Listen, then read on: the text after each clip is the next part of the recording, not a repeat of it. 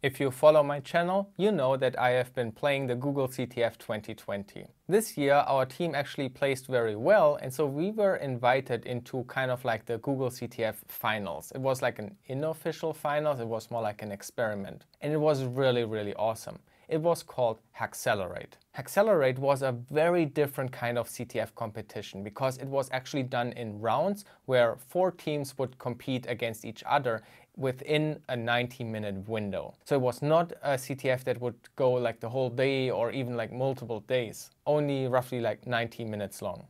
And the CTF was a game that had to be hacked. It was a jump and run game. The other special thing about it was that each team had to live stream one machine from them during the CTF and try to do as much of the solving as possible on that machine.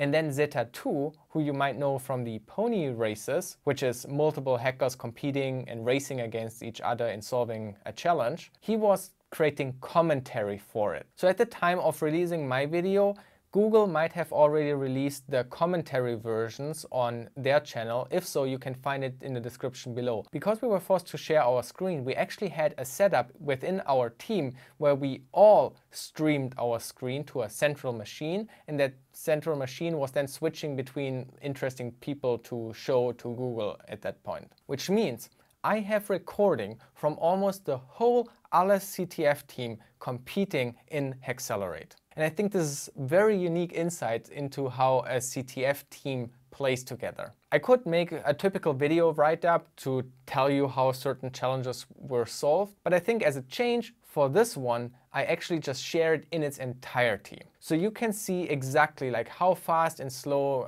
people solve certain stuff and what we were doing. So this is probably kind of boring, but I will add some commentary and give you context and explain what is happening. And maybe you can put it up like in the background while you play some games or whatever and look it on the side. I don't think that this video is particularly interesting to a lot of people, but I think there are some people out there that just cannot imagine how playing a CTF can really look like in real time. And for those, maybe this video is exactly what they were looking for.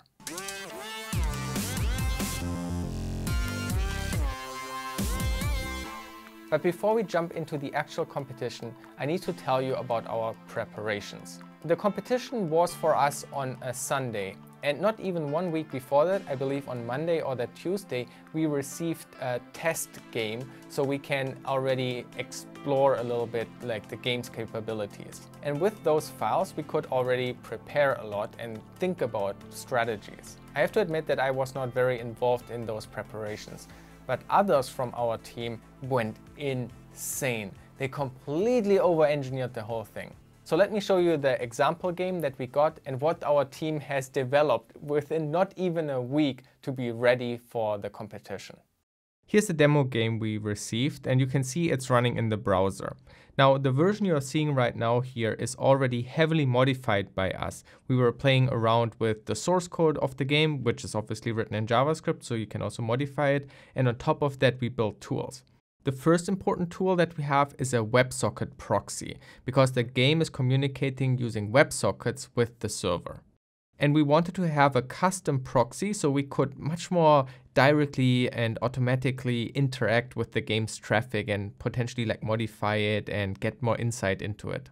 On top of that, a backend was built that you can see here. It's the ALLES Accelerate tool. And what's notable, you can see in the top left, which is basically the game view, the map that you also see in the actual game to the right. And then you can see the current coordinates, 3 challenges that are part of this demo, and then you can also see the 3 test challenge terminals up here. So the thing is, the game could only be played by one person who is playing in the browser. You can't have concurrent connections. And this is where then the left interface comes into play. Basically, one person is playing the game in the browser, using the proxy and everything, and then the rest of the team at ALLES can use the tool that you can see on the left. And that is a live sync. So when you walk around in the game, because obviously proxy sees all messages, we can capture everything exactly where the player is currently. And so everybody in the team can watch and see what the person is doing. And now it gets really crazy. So here you can see how the player activated an overlay that shows some information about the game objects that are currently in the scene. Again, this was all done by modifying the actual JavaScript client of this game. And now the player is approaching a terminal, and basically all the challenges are implemented in these terminals. And when we interact with it, we see a terminal output. Now this terminal output is binary data, and it even says here, here's some binary data, figure it out. And the idea is here just to make sure to test that you can actually like read and interact with binary data that is being sent over in the WebSocket for this terminal. And this is where the collaboration tool on the left comes in. The tool can automatically tell that you interacted with this terminal, and it will show the text that was being output in the web app. And you can also see that it automatically created like a hex view of it because it was binary data. And this way now all the other players in our team could help solve this challenge. So the player actually controlling the game doesn't really have to do it. Now we in our collaboration tool could actually now work on this challenge. Now the player jumps up here, and this is quite a bit of tricky jumps, but also here was another hack implemented, and it's called auto jump, which can be enabled just by holding shift. And basically what that would do is it just jumps at the latest possible moment on the edge. And this way you can very easily and precisely pixel perfect jump up at the right moment to reach all the jumps. And now when we walk further, you can also see that the collision map is turned on in red, which shows you what exactly has collision on this map, which reveals that there's like a hidden pathway through this black area here to reach this other terminal.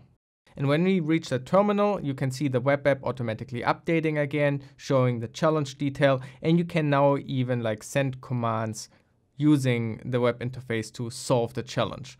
And sending the correct binary data gives you the flag, which you can now hand in. But if you paid attention, the proxy automatically detected that there is a flag that arrived in this terminal and automatically placed it here in this left form.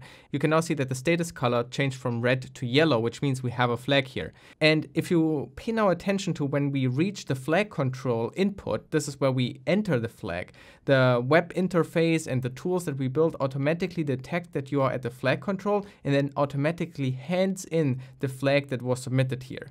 This is all the idea of saving time, that automatically the flags are detected, stored over there, and once we reach the flag control PC, we actually just automatically solve it. Now, you probably also have wondered what these blue and green lines are. These again are also other overlays. Especially the blue one is teleport location, so you can see that from a portal it like goes somewhere. It just shows you where things go. The green block is actually a respawn point. And you respawn here when you die in a certain area. And the areas are divided by these green lines. So if you die somewhere here on the left, you will respawn here. And if you die somewhere on the right, you'll respawn here. This is also very important because there might be some tricks where you have to strategically die in a certain space to respawn somewhere else or so forth. That's why we also drew this in the overlay to very quickly see where the areas are to respawn in a certain place. You can also see here how the player can actually zoom out and zoom around the map. This is not built into the game. Again, this was achieved by modifying the game source to be able to do that. And now pay attention in the bottom right corner. It says here, accept external routes. And this is another killer feature of the tools that we built. The feature allows basically to create routes that the player then automatically like runs and jumps to. And you can actually create these routes in the editor on the left in the web interface. Here's how the editor looks like in the web app. So you can load the same map and then you basically place down nodes, and when the player reaches that certain node, it changes which button is pressed. If somebody from us creates a route, we can send them to the player on the right, and you can see it here, accept external route. And if they now press enter, then the route will be loaded into the scene. And this is how the route looks like. You can see all the different jumps and different actions that a player would do reaching a certain node and so forth. It's kind of simple but very powerful tool to be able to pre-program routes and automatically jump areas. We created this because we were thinking there might be areas that are very difficult to jump, and we wanted to make sure that we could like easily like solve it once and then we are good. There's also a speed hack feature that we found, which we thought might be interesting, obviously, because we are racing against other teams and we want to be the fastest. These are basically all the tools and hacks that we built. There are a few other small things, but that's basically the essence of it. And I leave you now with a quick speed run through the demo game, which basically solves the whole game automatically with the route feature. Again, on the left, you can see the web interface that all we other players are seeing, which is automatically synced from the actual game. And on the right, you can see the actual game being automatically played through our routing tool. And that's basically all the tools we had. And our strategy is, when we receive the actual real game, is to quickly apply the patches and hope that the game client didn't change too much so that we could easily put in the hacks that we already built. And then we also have to get the proxy running and the website up and running to have this collaborative web application. So now you know our setup. This is what we are going into the competition. Completely over-engineered, completely insane. I'm like blown away by the dedication of this team.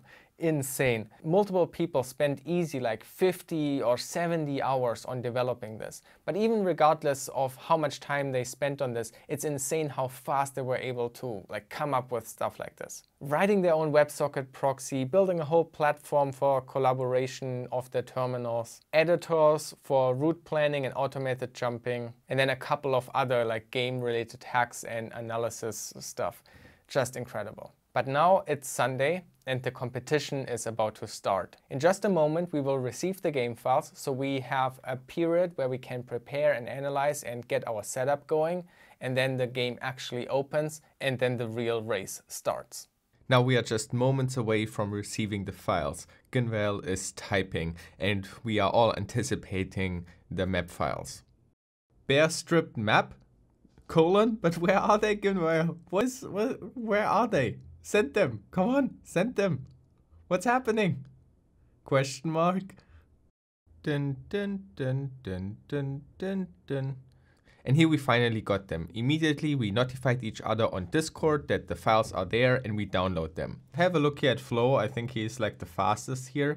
He's downloading the file, the map file, and saves it in a certain location. And the first strategy is to get an editor to look at the map up and running.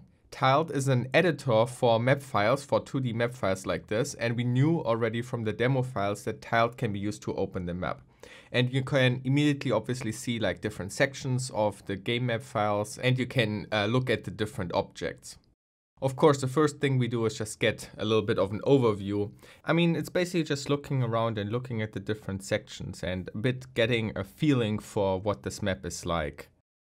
It's a little bit chaotic. There's not really a plan to look at this. And eventually you can also see that Flo is looking at individual graphics and different objects, maybe to see like special graphics. I mean, it could be that, for example, a hidden flag is somewhere in the textures or something, right? So yeah, we start to look at this. You can also see that it takes a bit of time for everybody to download the map files and do things with it. But, you know, eventually more and more people will look at it, like Thomas too. Just FYI, my screen is still black because for some reason I screwed up recording on my part for this early section. When the game then actually starts, I have the recording. But just as a reminder, we are now in the first stage where we only get the map and it's not a playable client or anything like that. The map is in a JSON format and all the other resources are like typical images. You can also now see that Flo starts to take notes about different map stuff. He's looking at new entities that he has found inside of the map. And if you look here at the names, it's a cracked wall, exploding exploder, which already tells us, oh, maybe there are walls that we can actually destroy. We need to figure out like where maybe we can get some of this explosive and where are these cracked doors so we can open them up. But we also see like doors and keys. So now we know that we need to find keys and the doors where they fit to. Just in case it's not quite clear how he does that, on the right you can see his terminal where he simply listed the directory of the different graphics that he found and they have certain name. And so for example here you can see it's exploding exploder, and that's how he looks at new stuff that he hasn't seen before. In the meantime, you can see Cherryworm on the bottom right working on the source code of our collaborative web service. Now this web service is not really functional yet because we don't really have a game to actually have like updates and everything. But if you remember in the introduction video, I told you that this collaborative web app also has the map in the top left, which means if you can load the map there, we can maybe already like prepare routes, for example, and look at the map with that editor, because that editor has a few different features, such as, you know, the overlays about where teleports are going and where the different sections are for respawn locations and so forth. So Cherryworm makes sure that we can launch the collaborative tool on the website. So you can already see some of us trying to browse to that site as well, but the page is not available yet. Now you also see maybe that in the top middle, where it says ALLES, the ALLES logo is missing. This is actually the stream that we were sending over to Google. We kind of forgot right at the start to enable it. But there we go, the server seems up and accessible, and now we can start using the web app as well. And you can immediately see this is awesome. We can scroll around the map. It looks similar to tiled, but we have this feature, for example, of these green lines that tell us where are different regions for respawns. But we can't really do much other than now look around the map. And the most interesting thing for us is to look at the different respawn regions that you can see divided by the green lines, because that is information that you can't see in the tiled editor. As I told you in the introduction of our tools, there might be tricks where you die in a certain region and then respawn somewhere else, and that might be necessary to maybe progress. So we try to identify maybe places like this. But we also generally just get an overview over the different regions that we can find, because this game is a bit larger than the demo game that we had. And we already like notice, oh, this is interesting. This looks like maybe a dead end or something. And how do we get there? It's like so far down there, out of the way. So, you know, we just try to explore these different things, and we talk about the different areas that we notice. And while looking at the different respawn regions, we actually start to notice a very interesting place where, you know, this trick of dying and respawning in a certain other location can be useful. There is actually a command to like kill yourself at any point. So we knew that, you know, maybe this is actually something that is necessary. And we found this cave here all the way at the top where a small portion belongs to the upper respawn region, which means we kind of want to like maybe jump up there and then quickly die to be able to respawn somewhere else on the map. And again, this is only information that we could very easily and quickly see thanks to this collaborative tool that is rendering those respawn regions. You can see everybody's kind of now looking a little bit at this tall vertical tower, because it doesn't seem really an easy way to jump on anything. At least it doesn't look like it. And so we were a bit confused maybe what would be up with this tower, like how could we get up there? And so maybe it's time to now compare a little bit with tiled. Maybe we can find some information that maybe our own renderer of the map is not really showing, and maybe we are missing something. In the tiled editor, you can also like disable certain layers or enable certain layers. So it's easy to find maybe some interesting parts, and we can find this message, hi, which we thought, oh, it's a small Easter egg. I remember at this point that I was really wondering about this area down here in the cave, because you can see it has a little bit slightly different color. Now, I don't think that you could actually like necessarily drop down, because there was actually a floor with a collision, but I was wondering if there are maybe some glitches and bugs with very thin walls, where if you maybe like have a high speed or something, you could actually glitch through this wall and you can get in the bottom part, and maybe that bottom part is like very important for something. For me, that idea seemed like a really, really good idea, and I remember like talking about this on Discord with the others in this moment. And otherwise, there's not too much to say about this part now of the game. We only have those game files, so we just keep looking around. You can see that maybe different players start to look at a few of the resources. Other players might using tile to look at different objects and different layers, and just like, you know, playing around, trying to maybe find something that wasn't like clear before. We were also talking a lot about the different areas in general, like we were talking about certain interesting structures and maybe what we were expecting there. Also remember that we found these breakable walls and the explosives. So we were thinking, oh, where could actually explosive walls be located? And so maybe thinking a little bit already about the possible routes and if we could like how to get there or which parts we can break and so forth. You know. Just a lot of open questions, and we try to think ahead what could actually be thrown at us once we get the actual live game. You're maybe also wondering why we are not being able to find out a lot more about this game. And this is because a lot of the actual like game objects, especially the interactive ones, are actually communicated from the server. So it's not actually inside of this map file itself. So a lot of the interaction stuff we don't really know. We can also have a quick look on Cherryworm's screen. This is Nico. He's actually looking at our internal wiki where we kind of divided up tasks that have to be done very quickly. So it's clear who is responsible for what. And you see, for example, that in the first 30 minutes of the game, it says here in German that we are getting the game package with the client and server. And we need to dump the code immediately into the Accelerator Pre-Finals GitHub project. And Thomas is responsible for that. And then Localo has to fix the editor, which is our collaborative web app tool. And then Thomas has to apply mod patches to the overlay repo, which is the modified game client to have these overlays. And then Thomas also has to test the patches. And this is all responsible for the game. And then in the front end, we also have that Localo has to fix the editor so that the game JavaScript is properly updated. Cherryworm is responsible for the proxy. He has to make sure that the hooks that we have in this proxy to maybe modify and do stuff, especially the tick parsing. The tick is the updated data that always gets sent between the client and the server, which is then used for our collaborative tool to like sync, you know, where the player is currently at and these shared terminals that I've shown you in the beginning. So this is our internal wiki. It's obviously like important to have clear tasks assigned to the responsible people so that we are actually very fast.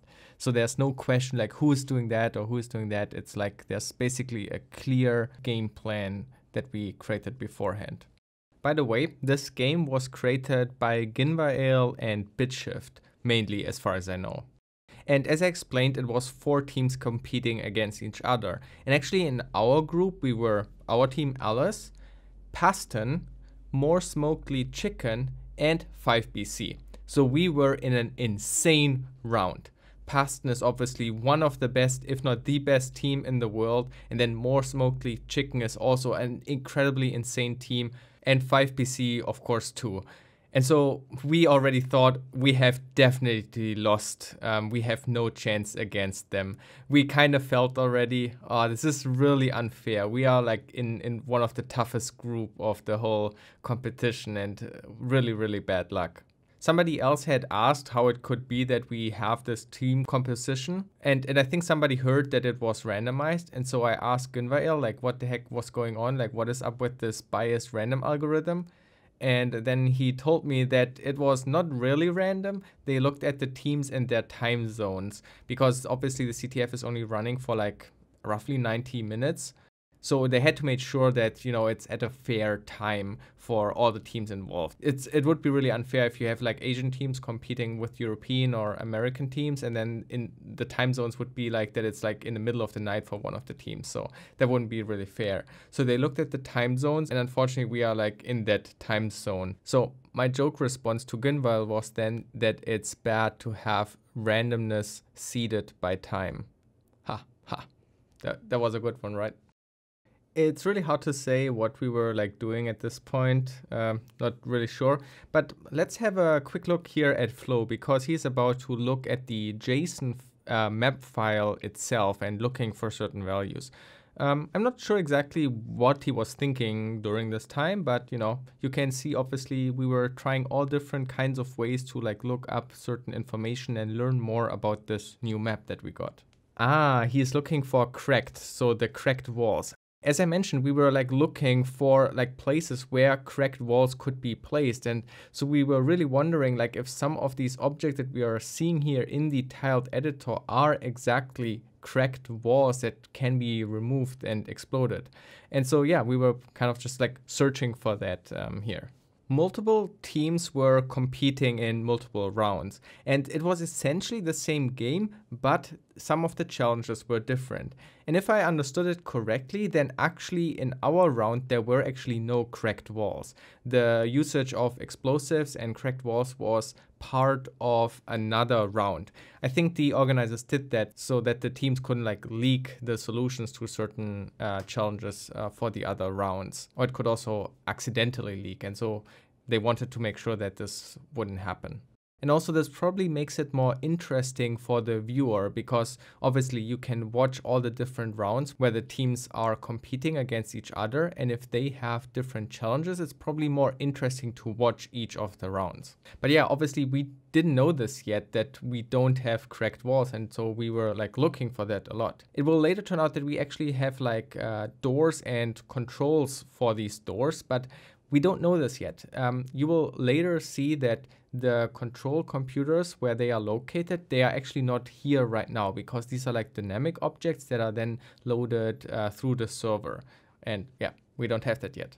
Okay, I was actually just talking a little bit of rubbish, because I did go back and check the actual map file that we received when the game actually launched. And that map file actually contains these interactive objects, such as the door controls and the doors themselves. And I just realized again, what we were getting, it was a stripped map without all of these objects. And maybe I should tell you here a little bit of a story why we were getting the stripped map beforehand. And the reason for that was that we were not the first team to compete. So there were previous rounds. And we all had to stream our screen to the Google server. And there was a test stream endpoint. And what other players or other teams didn't realize was that these test stream endpoints were public. So you could actually also watch the other team's test streaming. And one of our team players was watching the other team's test streaming, and he noticed one team streaming a little bit about their internal setup. And when they were streaming their own setup, he noticed a server they were using to exchange files. And now our team member was a little bit naughty. He kept looking at that server, and when the game for that team actually started and they were switching over to the real endpoint that requires a password and you can't actually then look at it, he noticed that they were using that to exchange the game files. So he got access to the game files before all the other teams.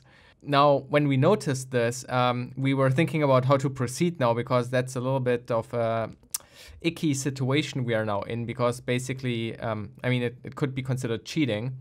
So we did the only right thing, and we contacted Zeta2 and Gunvael and told them about what happened and what we decided how to proceed with it.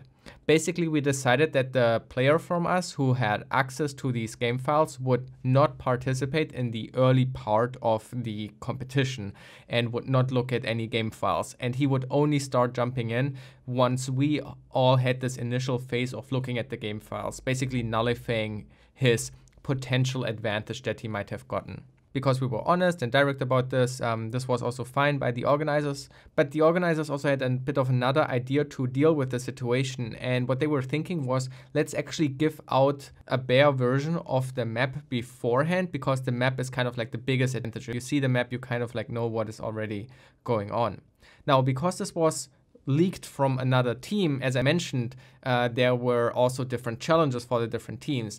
I didn't really know this up until this point yet, so I was wondering why they would hand out this map file beforehand. But essentially, this is the advantage that our team player potentially has gotten, because, you know, the challenges included in the leaked files that he got were actually not the ones affecting us, but obviously he could see the map files. So that's why for our round, it started much earlier, and a bare version of the map file was given out to all the teams. And that's why we were in this early round. And with giving out this early map version, the organizers, so Gunvar and Zeta2 and so forth, also decided that it was okay that our player that potentially was exposed to these leaks could just start right away and play with us, because this kind of like nullifies his advantage.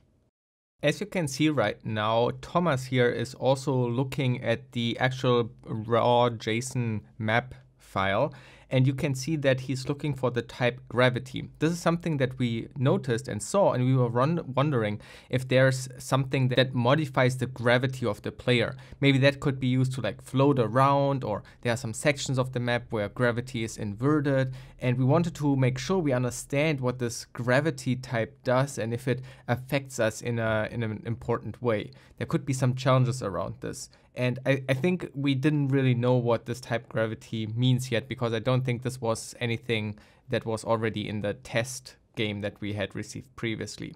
So I remember us talking about the gravity and speculating what this could mean, speculating about potential challenges and so forth. Yeah, I don't really know what to tell you and how to fill the remaining roughly 10 to 15 minutes before we get the actual game files.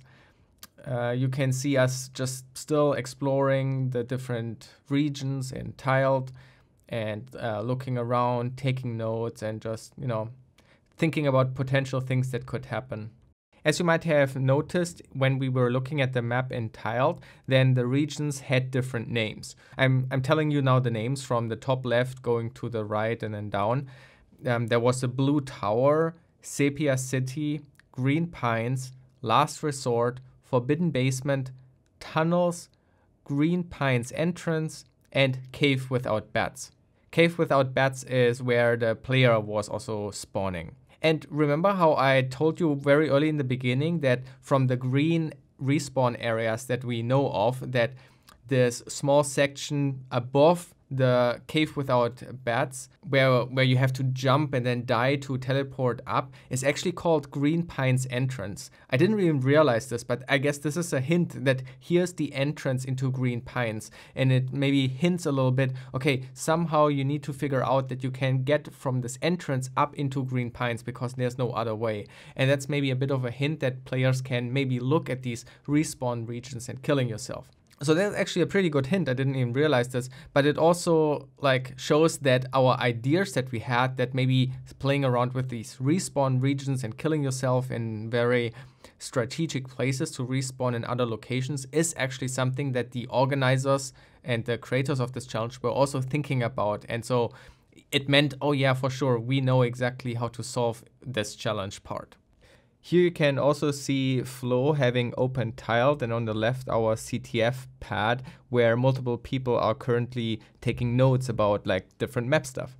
You see, for example, the types below. I remember that I extracted all the types in the map JSON file from all the entities, so to see if there are any new ones. And I think this is how we discovered maybe the gravity type.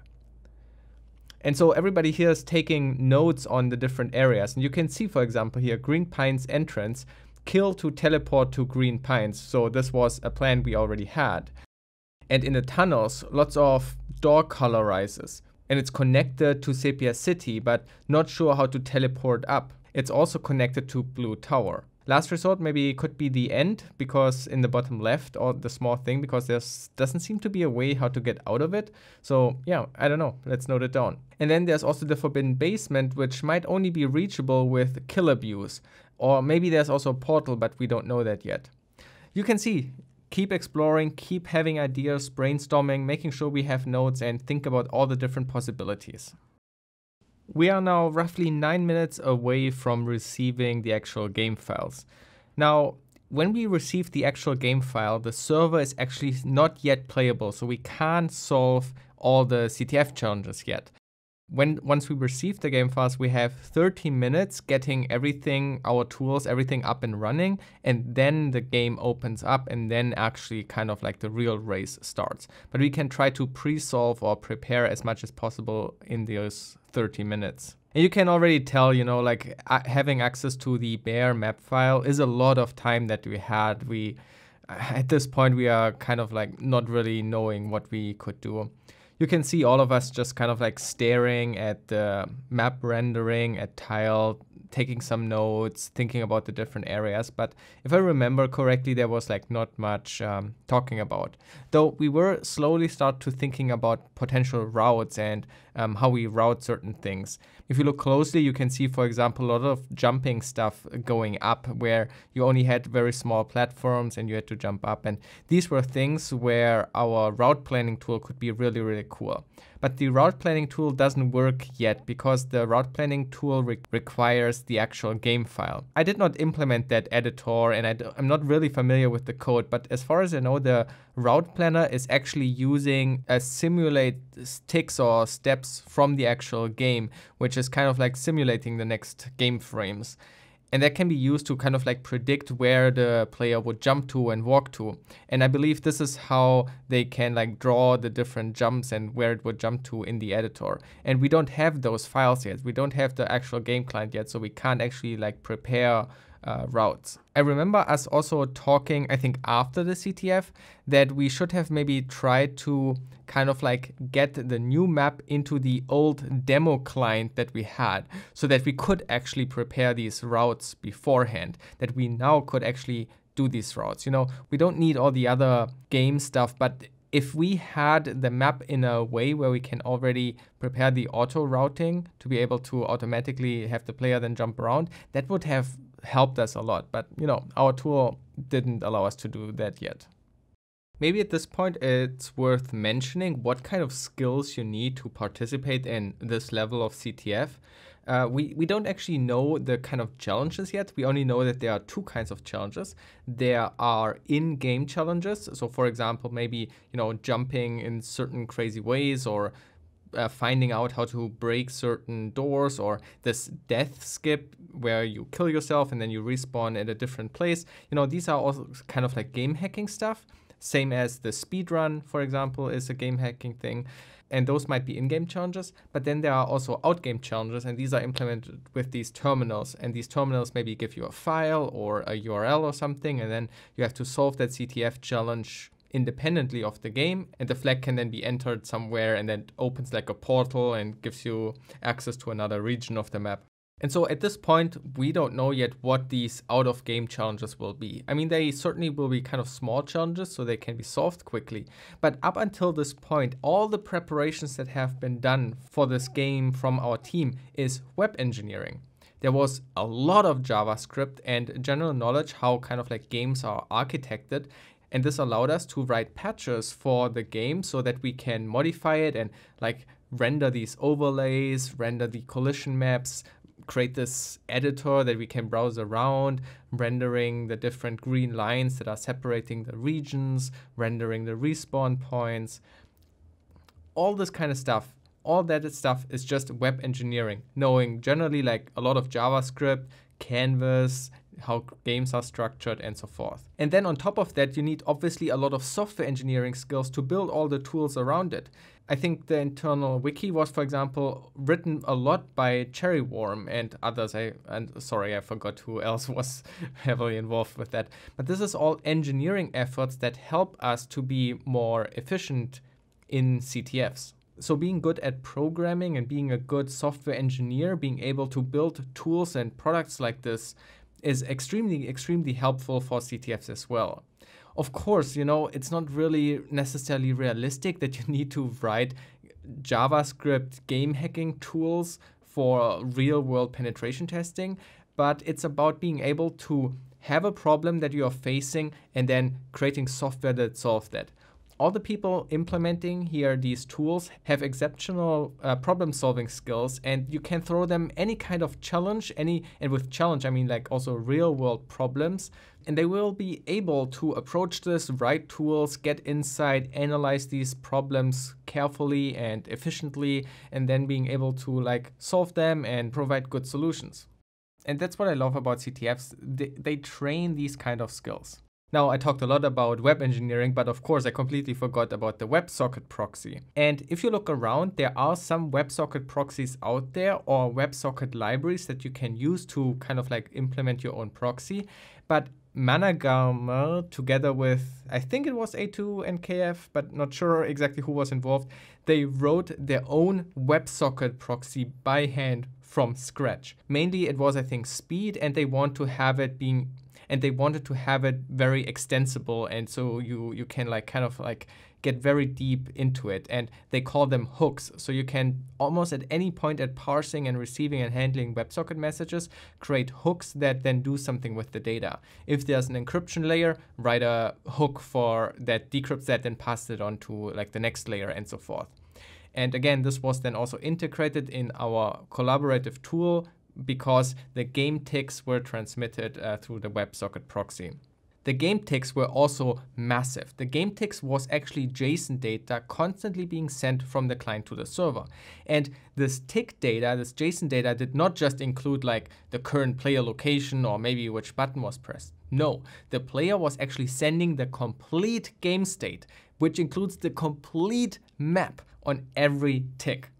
This also meant you can't like easily cheat and change certain things because the server will always be able to verify the client state. And as soon as the client state is kind of like wrong, the player gets disconnected. And ticks were sent multiple times a second. I forgot how fast, but it was like, I don't know, like 30 times a second or so. And then it was kilobytes of data, like really large JSON blobs. And for example, for our collaborative tool, we had to extract the player position to be able to render the current player position in the collaborative tool. And the web proxy was written in Python, and if you use just basic JSON parse every tick, that is so resource expensive and too slow. And so we had to use some kind of other JSON parsing libraries to be able to be very fast with it. Now, I tell you everything about this WebSocket proxy right now because this WebSocket proxy is integral and very, very important for our collaborative tools. The WebSocket proxy will become a topic in just a moment. And you know, being able to implement the WebSocket proxy is actually really important even for penetration testing. It's not necessarily that you need to know how to implement a WebSocket proxy in itself. It's more like that you have the skill and ability by looking at like the protocol definitions and so forth, kind of like re-implementing it yourself. This could apply to any kind of protocol or proxy. And there are not many WebSocket proxy projects out there. For example, there's Burpsuit, which just kind of like recently, I guess at this point it's also like more than a year or so that they have a WebSocket proxy in Burpsuit. But before that, you didn't have it. And if there was a web application or something else using WebSockets, it was really, really hard to analyze and kind of do penetration testing with a WebSocket protocol. So if you ever faced, for example, a client's application that is using WebSocket, you would need to be able to implement your own tools. And this is again something where CTFs help you practice it because they force you to implement maybe these tools that even didn't exist really before, but it forces you to do it in this competitive environment and you learn a lot, and maybe you have actually then developed some tools that are actually usable then in real life or might actually be worth it to be open sourced. I'm telling you all of this because we are just moments away from receiving the actual game files, and the WebSocket will become an important topic in a moment. Here are some last moment notes made by Ivan, taking notes on where could be like abusable respawn locations where you die and then respawn it in a different place, which might be usable to either solve a challenge or just to be faster traversing the map. Well, what else can I say? Our preparations, I think, were really awesome. I think what our team created was amazing, and huge respect to my team members who spent so much time on all that stuff. I think it's awesome, and that made this event so much fun. At this point, we also didn't know what exactly other teams have prepared, like how the tooling from other teams looks like. So we were really wondering, did we really over-engineer it? How are the other teams looking? But yeah, we don't know yet. When you see this video, maybe you already have the Google commentary video out where you can see how the other teams played it and see their tools. So that might be cool. I've also seen that one of the other teams was joining Nahemsack on a Twitch stream showcasing their tools that they created. I will also make sure to link to that stream below so you can check out the crazy tools that other teams made, which then also shows that, it's not unique to us creating these tools. It's a typical CTF thing that kind of everybody is doing. I should also maybe prepare you and say that the tools we have written are not perfect. They were really rushed, and so they might have bugs, especially when we have to apply them to the new game that we will be receiving shortly. I think somebody was still like fixing bugs in the route editor that we had. I'm not exactly sure where it is because it's not here recorded, so I assume we don't have a stream from that person. And that kind of sucks, unfortunately. Not everybody was streaming and recording their screen.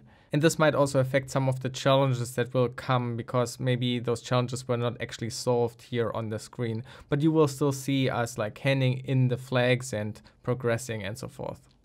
Now we are just kind of like hanging around. Unfortunately, we will also lose some of the streams. For example, A2NKF has some upstream internet issues and he restarted his machine which then also dropped his stream for just a moment, and he was then streaming again later. But the issue is that then the recording somehow broke too. So unfortunately, we are losing him. But on a positive note, my stream is now up. For some reason, I had exactly the reverse issue. My recording only started like now. But it's good because the game is about to really start. So I guess this is a bit more the interesting part. Now, in Advent's terminal on the right, you can see that he downloaded a match3 package.7-zip. So we just received the actual game files, but the 7-zip is encrypted, so we can't actually unzip it yet. The idea here is that all the files are distributed to all the CTF teams, and when everybody has it and everybody confirmed that they received the files, then they will hand out the decryption key, and then everybody can unpack the zip and start playing. Now, the file is very small, so it's not necessary in this case, but it's a typical thing that can happen for CTFs that are especially more competitive, like attack and defense. So the files, especially for like large VMs, are distributed beforehand. Everybody can download it, even if they have a slow internet, and then later the decryption keys are handed out. But I guess here it still makes kind of sense just to make sure it's synced and everybody received the file and there are just no issues. And now we are just waiting to get the decryption key. At this point, we also got really nervous. Everybody was like hyped. Everybody in Discord was like, yo, let's go, I'm hyped and whatever. We can't wait for it actually to get started. Maybe what's important to mention again, remember the action plan we had step by step in the wiki. Thomas is the person who will download and push the files into the repository. This repository will be the central place where everybody can work on the files if necessary. So for example, the patches that we apply to modify the game client for the overlays and the hacks and whatever, these are applied in this repository. And we have it in the repository so everybody can like modify and help doing that, or let's say like the people that are actually responsible for applying those patches will do that, and then other people can also do this. And then the person actively playing the game, in this case also Thomas, he can then always pull the new state of the repository and thus the client, and then can just restart his game and has then all the hacks or whatever that were developed. That's kind of the strategy we were going for. Waiting and waiting and waiting. You can see everybody is kind of like prepared to unzip the file with the password entry. Flo has the password prompt open. I also have the 7-zip password prompt open, but I also realized, oh, maybe I should prepare some of the tools I might need. So I actually start here Ghidra, because maybe we will get a binary that we have to reverse or a pwnable or something, and I might need Ghidra to look at the assembly. So I just thought, oh, I should maybe get this tool ready. Other than that, we were just waiting. And then in Discord, we saw that Gunval is typing. And when Gunval is typing, it means he might just like create the message to send us the password. So everybody got really excited in Discord and was, oh my god, it will start in a moment. Gunval is typing. And then Gunval took like so long typing, and we were like getting really anxious. It was a little bit going insane. And I don't know what to tell you. We were just like getting really amped up, really hyped, and we just waited for Gunval's message. And it should be there in just a moment, and Gunval finally drops the password message, and everybody can go ahead and decrypt the zip file. Just kidding, Gunval still hasn't sent us the password. Oh my god, it was, when you have to wait for something like this, when you saw him typing and you think he will send the password over in just a moment, yeah. What can I say? It was just like we were really getting nervous. At this point, A2NKF was joining us back again. He restarted his machine, but as I said, unfortunately, we lost his stream. But now we are really, really close. Like, we anticipate the password any moment. And so somebody was also saying, hey, Thomas, you are the person who has to push everything in the Git repository. Maybe you should prepare the 7-zip unpacking with the password entry already, so that you can be like the first and be super fast at pushing it into the repository. So prepare that. But finally, the password is here. So let's switch over to Thomas, because he's the one who has to like prepare all the files for the repository. So you can see him entering the password, having it decrypted. He probably also has a second screen. That's why you can't see him like handling the files right now. But in just a moment, you should see him doing some commands and stuff to push everything into the repository. In the meantime, you can also see that all the other people are just exploring the files right now, and they are talking about what they can see in the unzipped version. They notice that a little bit different files have changed. They talk about if the document structure changed or if it's still the same. You can see me opening up the map here for the first time. Nobody else has opened the map yet and tiled. Generally just exploring and looking around. Unfortunately, Thomas, who is preparing the repository right now with the new files and putting them into the correct folder structure and everything, he's unfortunately doing that off screen, not the one that he is recording or streaming right now. So you can't quite see that what's going on. Actually, it also looks like that Nico is also preparing the collaborative tool that we are having. So he is moving right now here the new map into the Accelerate tool repository that we are having. The bare map obviously didn't include everything. Now we have the map that includes everything. So he needs to restart the collaborative server that we have so everybody can then, use that as well to investigate the map. All right, it looks like that the server is up and running and there's a new auth key.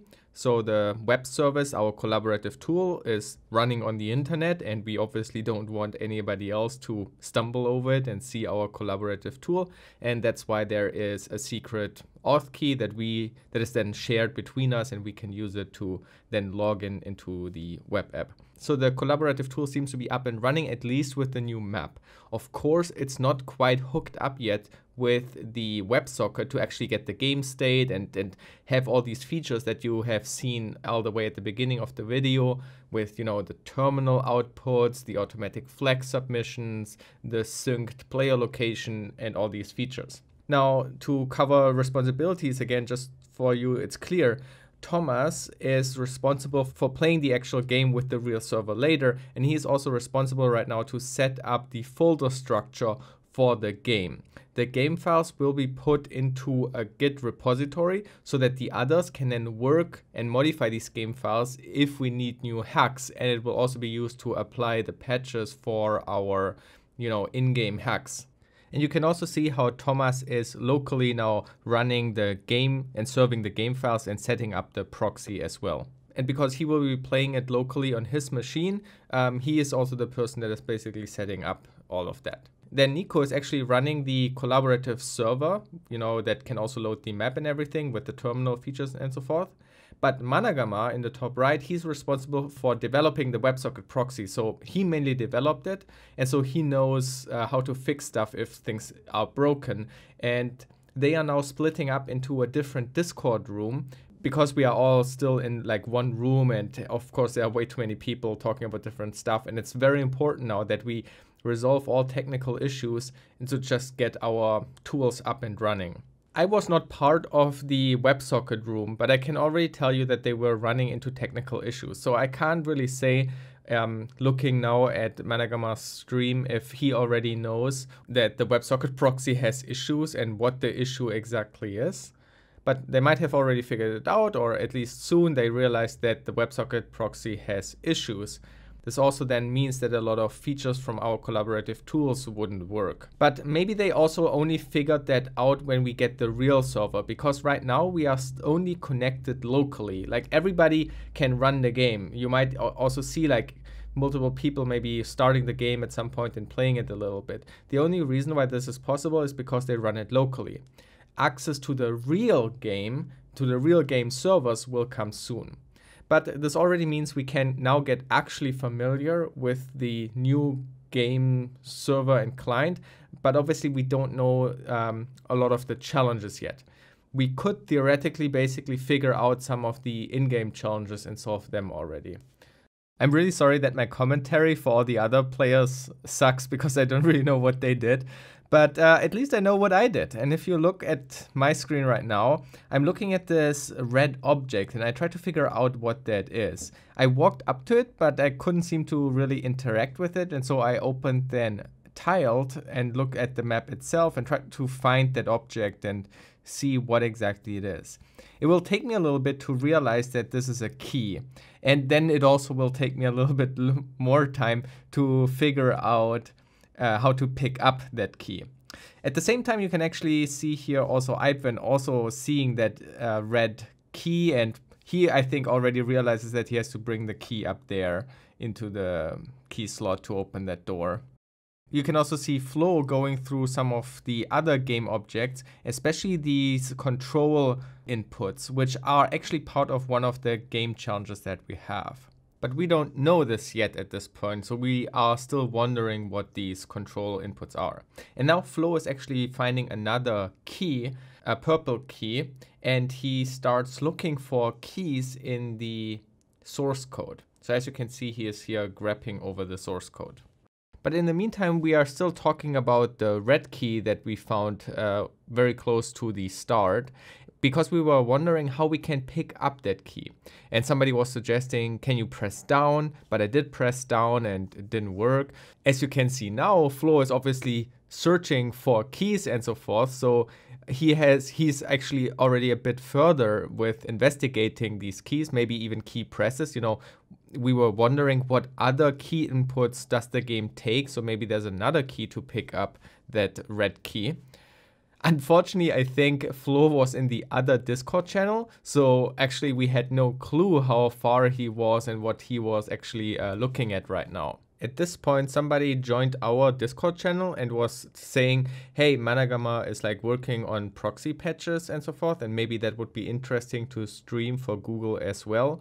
So I'm not quite sure what Managama was actually doing here. Again, he was in a different Discord channel. I guess here's Managama working on the proxy. I'm still not sure if at this point in time Managama knew that the proxy had issues and if he was actually working on these patches, or if he was just working on the general patches that had to be done to make the game work with the WebSocket proxy. It does look like he's working on the patches of the game so that the game connects to the WebSocket proxy and not to the real server. And now I see here in the stream Flo is picking up that key. In our other voice channel, we are still wondering if we can somehow pick up that key, and Flo already figured it out. But unfortunately, we didn't know about this because he was, I think, in the other channel. But it also doesn't seem like he knows what to do yet with the key. You can see him going like opening up the console, and then he will also switch over to the terminal again, looking around again for keys and trying to grab for different stuff. So right now he's, for example, looking for escape. I'm not sure if he realizes that this is the key that has to be put into the slot just right in front of the door. But also in this moment, another player who is, I think, not streaming right now figured out that there might be other keys, and they told us maybe try to press Shift A, or maybe it could be space or so. And just when he was saying like maybe it could be space, I actually was also going back into the game, and I think I just randomly decided to press space, and then I was also able to pick up the key. So let's switch over to my screen and have a look at my glorious moment of the CTF. I think this is the biggest contribution that I have given to Hackcelerate for our team. As I mentioned, and I can't mention it enough, the remaining people of the team built all these amazing tools and the organization, all that stuff, and I'm just here the marketing guy, okay, making a video about a bit the experience. That's it. So I reach here the key drop-off point, I put it in, and the door opens, and I announce proudly on Discord that I can now enter here this pathway. So let's check out the next location. This is the location tunnels. I guess not. I guess I turned around. What the heck was I doing? I don't even know. Oh, right. I remember. I went back because we were also switching over the stream to my screen so that Google in their coverage can see that ALLES now actually like opened that one door, and they can like see that we were progressing and in what area we were now. Unfortunately, we have now lost another stream from Managama, which is actually kind of sad and kind of important for this coverage here, because again, Managama is responsible for the WebSocket proxy, which we slowly realize will have more and more issues. Again, I still think at this point we didn't maybe quite realize that the WebSocket thing has an issue. At least I did not know about any WebSocket issues at this point yet. I will realize this a lot later. For now, I'm still just exploring the map and looking at different regions and seeing what else can be done. And remember, this is also just the pre-round. We are still using our own local server and client to play the game. We are not actually connected to the real server. And just if this is confusing to you, why they give out the server as well, it's just like it doesn't really affect the game hacking at all, because the challenges are, or the actual real challenges are implemented on these terminals. And for that, you just need to have access to the real server, which is handing out the actual challenge. We can just locally run here the server, and of course we just won't get those challenges. That's basically it. Of course, what we can solve is things like these doors, like we can find the keys and open the correct doors, and that's basically what we can do. And you can also see me, for example, here investigating now this area at the bottom with all these different doors. Some of them seem to be open, like some of them seem to be also doors, but they are not closed. And then there are closed doors. And this will turn out to be one of the in-game challenges for our round of competition that we need to solve. But what exactly is up with these doors, I don't know yet. Just investigating, just looking around. And you can also see here the cool overlay feature that was writing down the names open and closed door as well.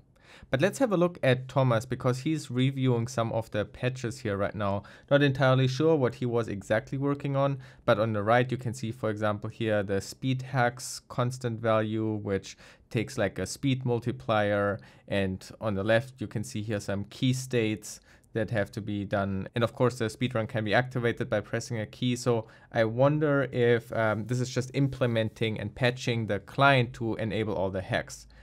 Actually, yeah, on the left here we can see, for example, here observe process input, and you can see that if a certain key is pressed, it will enable the auto jump and a lot of other stuff. So yeah, so they are working right now of applying the hacks of the client as patches to the actual JavaScript source code of the client, so that you get this overlay that I was showing you all the way in the beginning, where you could press certain keys to enable auto jump or speed hacks, draw these lines, draw the green division lines between areas and so forth, like all that overlay stuff in the game that has to be patched right now here. Oh, what the heck, just zooming back here and seeing Localo using the route planner. So this is in the collaborative tool that we have when you open the map. And I guess he fixed the editor and made it work now with the new map and with the new game.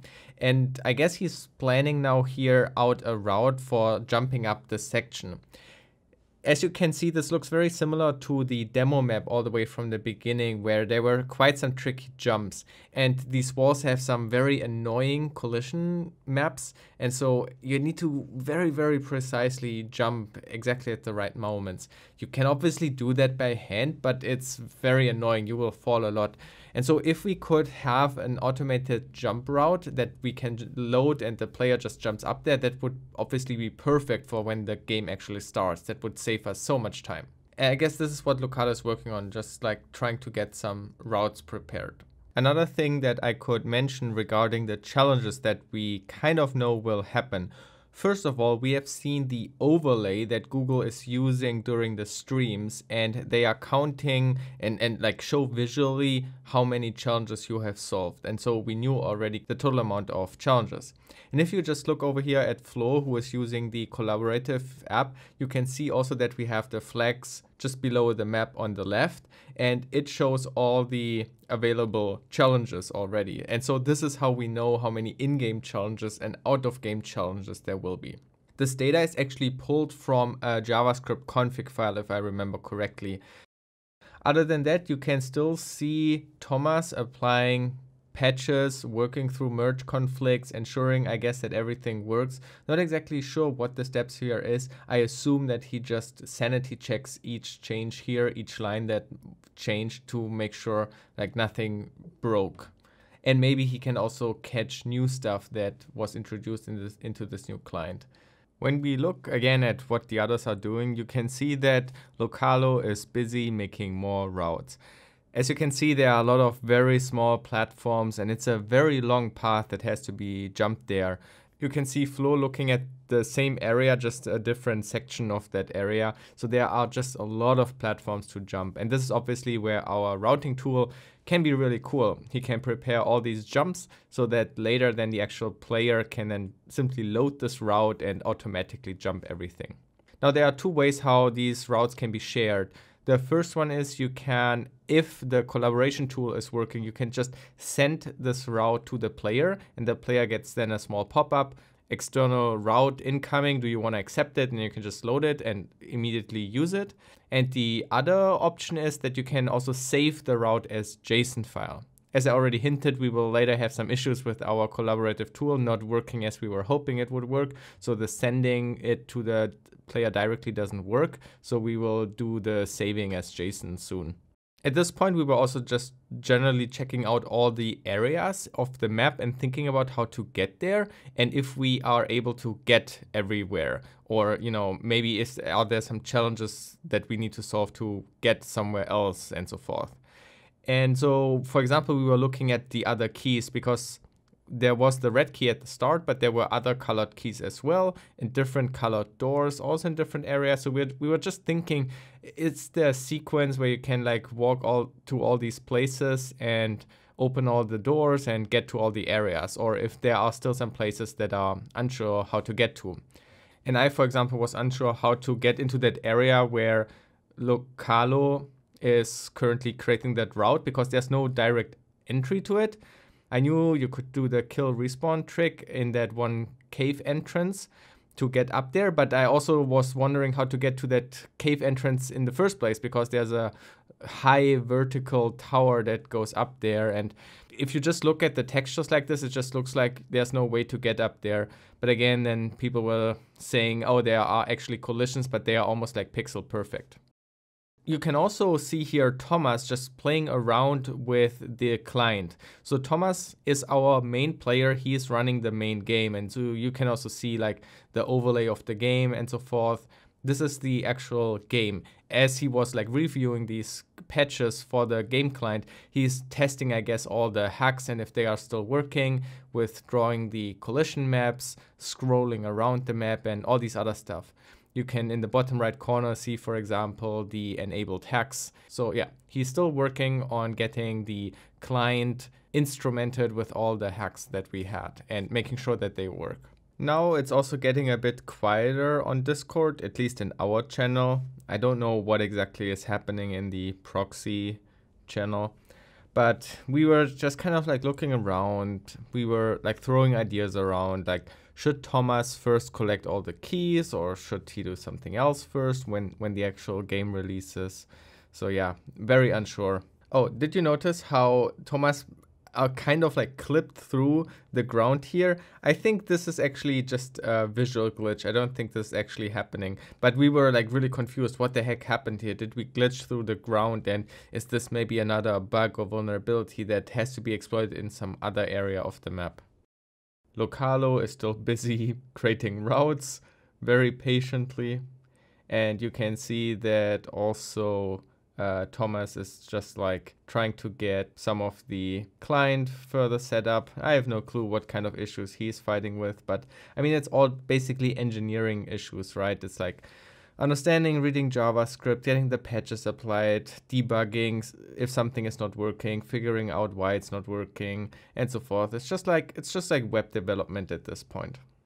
If you look at my screen, you can just see that I'm just like casually playing, just walking around a little bit, exploring the map. Maybe we could actually look a little bit at Flo. I'm not exactly sure what he's up to, but he seems to just dig a little bit deeper right now. Maybe we get a sense of what he might be thinking about. It looks like he's just restarting his local client. So let's maybe just watch a little bit of the gameplay when you just load into the game. So this is this to the right of the spawn. You didn't really see is actually the end of the game, but there's a door that stops you from reaching the end. And you have to solve everything to open that door. Now he's going up, but that's wrong because he should go down. And this is where the red key is located. So he is just going to grab that red key, and then he has to walk up to the one door that then leads into that long hallway. That just takes a bit, so let's just wait for a moment. So I'm wondering, Have you actually been watching this video up until this point? If so, maybe write jalapenos into the comments. I'm really curious how far people are actually watching this. Probably nobody, but let's see. Another thing maybe that I could mention just while he just casually playing the game is, I don't know what your expectation is of CTF players when they play a CTF. We are now almost like an hour into the CTF, and we obviously received a lot of like files and stuff to go through. And obviously we had good preparations, but did you expect this to look a bit more crazy? Like, did you expect we would be like hardcore hacking and doing crazy tooling and, I don't know, coding, cracking, hacking, whatever? Because maybe you have a wrong imagination of what like playing CTFs and hacking actually looks like. This is much more realistic. It's a slow progress. There's a lot of communication happening on Discord. We talk about stuff. There's this whole web development part where obviously our hacks have to be patched into this game client. Things are not working, some other people trying to work with the WebSocket proxy, and so forth. So don't worry about if you think you are slow at it or whatever. It doesn't really matter. Like, even in a competitive environment, like, you allow me to be this arrogant for a really good CTF team, you know, like, it doesn't have to look insane, right? It's just like mundane technical problem solving that has to occur, you know. It's nothing crazy. But what is actually crazy is what is happening on Thomas's screen right now. So it's just like jumping up that one section that I just earlier told you about. I was not sure that you could actually jump it. And he's using here the auto jump feature that is hacked into the client. And he can also now enable here the overlay where you can see the death area and where you then would like respawn. You can also see here the blue arrows which show you where certain like teleport portals are teleporting to and so forth. Now think about the difference this was to Flo's gameplay. Flo was playing without the hacked client, but Thomas is the one who is trying to get this game completely running with the game hacks. It looks like we are pretty ready with the game client itself. Now, around this time, Managama, who is working on the proxy, actually joined our voice channel because he wanted to talk to somebody, telling us also that there are issues with the proxy, and it has to do with the deflate feature. So actually, when we were playing with the test client, our team actually suggested, hey, can you implement deflate feature to compress the size of the ticks that are being sent through WebSocket. This way the speed hack would be even more feasible because you are not that much bound by the traffic you're sending. And they implemented now deflate, but that broke the proxy. And now they try to fix that deflate feature. So deflate is basically just the algorithm name for basically what is implemented in like zip files, the deflate algorithm. And so now they are wondering how could they fix this. First of all, he asked Flo if he still has this feature that he built to strip away the deflate layer for the proxy. And then they were wondering if you can strip out the deflate feature from the client. Basically, if you can prevent the client from using deflate. But then somebody else was saying, well, they are using Chrome APIs, so you have actually no control over this. So whatever Chrome wants to speak with the server, this is what is being spoken. And after that, they realized, oh wait, maybe we can use our proxy to basically strip away the information that the server supports deflate. Basically advertising to Chrome, hey, we don't support deflate. And thus a fallback happens again to the working version. So this was kind of the strategy, trying to get the WebSocket proxy working. But now let's have a look at my screen because I start investigating something and I learned something. As you can see, I also have opened here the JSON map raw file, and I'm looking here at different values. And I find out that there are these toggle switches. And they are related to, for example, the object Sky18. And Sky18 is one of the doors in the bottom left, in this area where there are a lot of these doors. Oh, let me here struggle with tiled. Oh my gosh. But yeah, I'm kind of like zooming in and trying to understand really what is referenced here. So as you can see, it says here name door toggle, the type is string, and then the value is Sky18. So whatever this object here is referencing here, it seems to be the door toggle for the door Sky18. So I try to figure out where is that door toggle? Where is that switch that I have to press to open that Sky18 door? And I'm not familiar with tiled. This is the first time that I ever use tiled. And that's the first time I ever see this map format. And this is like typical CTF stuff. You have a new technology you have never used before, and you need to kind of like figure out a way to get the information you need. I mean, obviously this is referencing some kind of object that is in here. Maybe if you knew tiled very well, you would immediately know, this is this object, here it is, I found it. But I'm unsure. So I think I remember me looking for some kind of like search functionality, if there's a way to like filter through all the objects and filter all their properties and attributes basically. But I just can't find it. So I've been a bit struggling with this.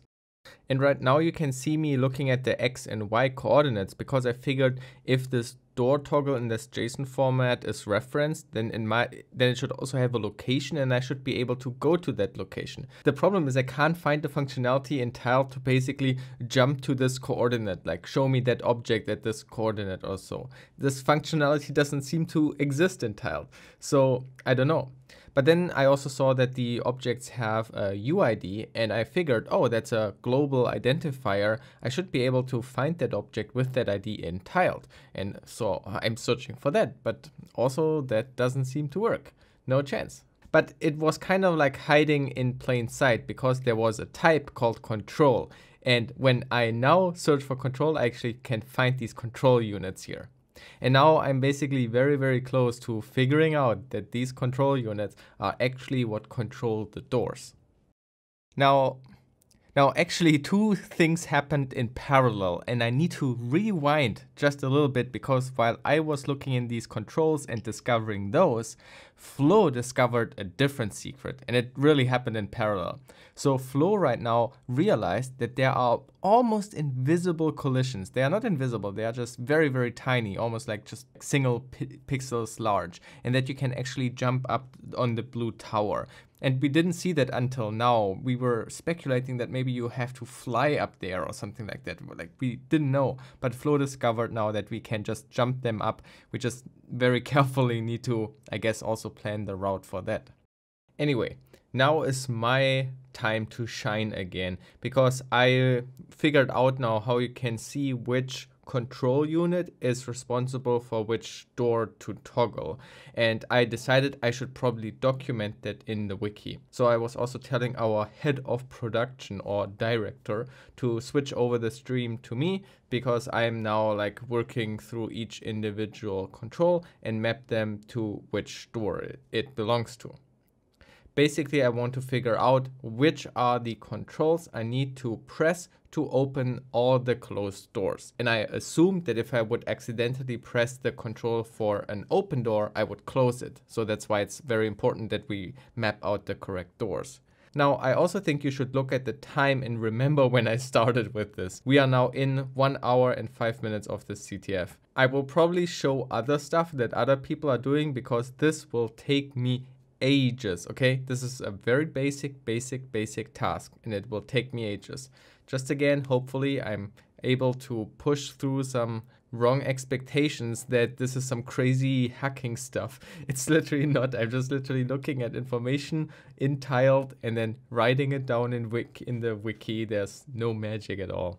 As you can see, Localo is still like there, just mapping out routes and so forth. And so everybody was then obviously saying, hey, Localo, you need to map out this blue tower that Flo figured out that there are these pixel perfect jumps, because that is really annoying.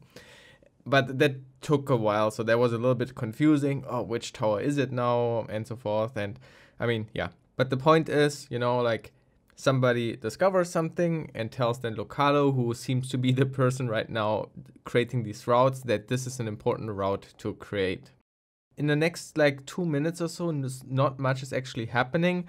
I'm still just like copying down, writing down the information about the toggle doors. Flo, you can see, is just exploring the map a bit more. And as you can see, Flo also has now set up his game client so that he has the hacks as well. That's why he can see the red collision detection. If you remember earlier, Flo didn't have that and only Thomas had that.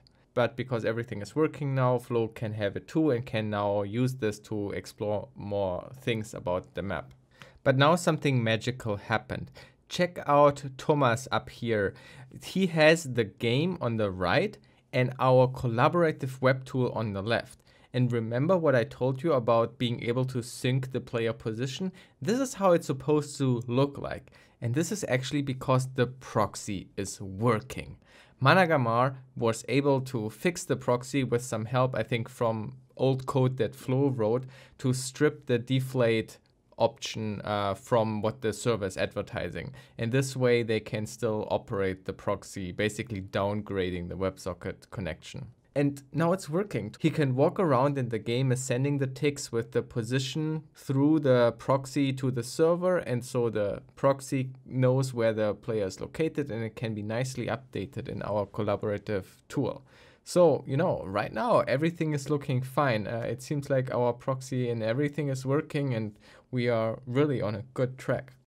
You can also see some bugs with like the overlay. Sometimes when you move the map around, the collision doesn't match up with the actual map. That happens when you are like actually all the way at the border of the map, but it's fine, it's not that important.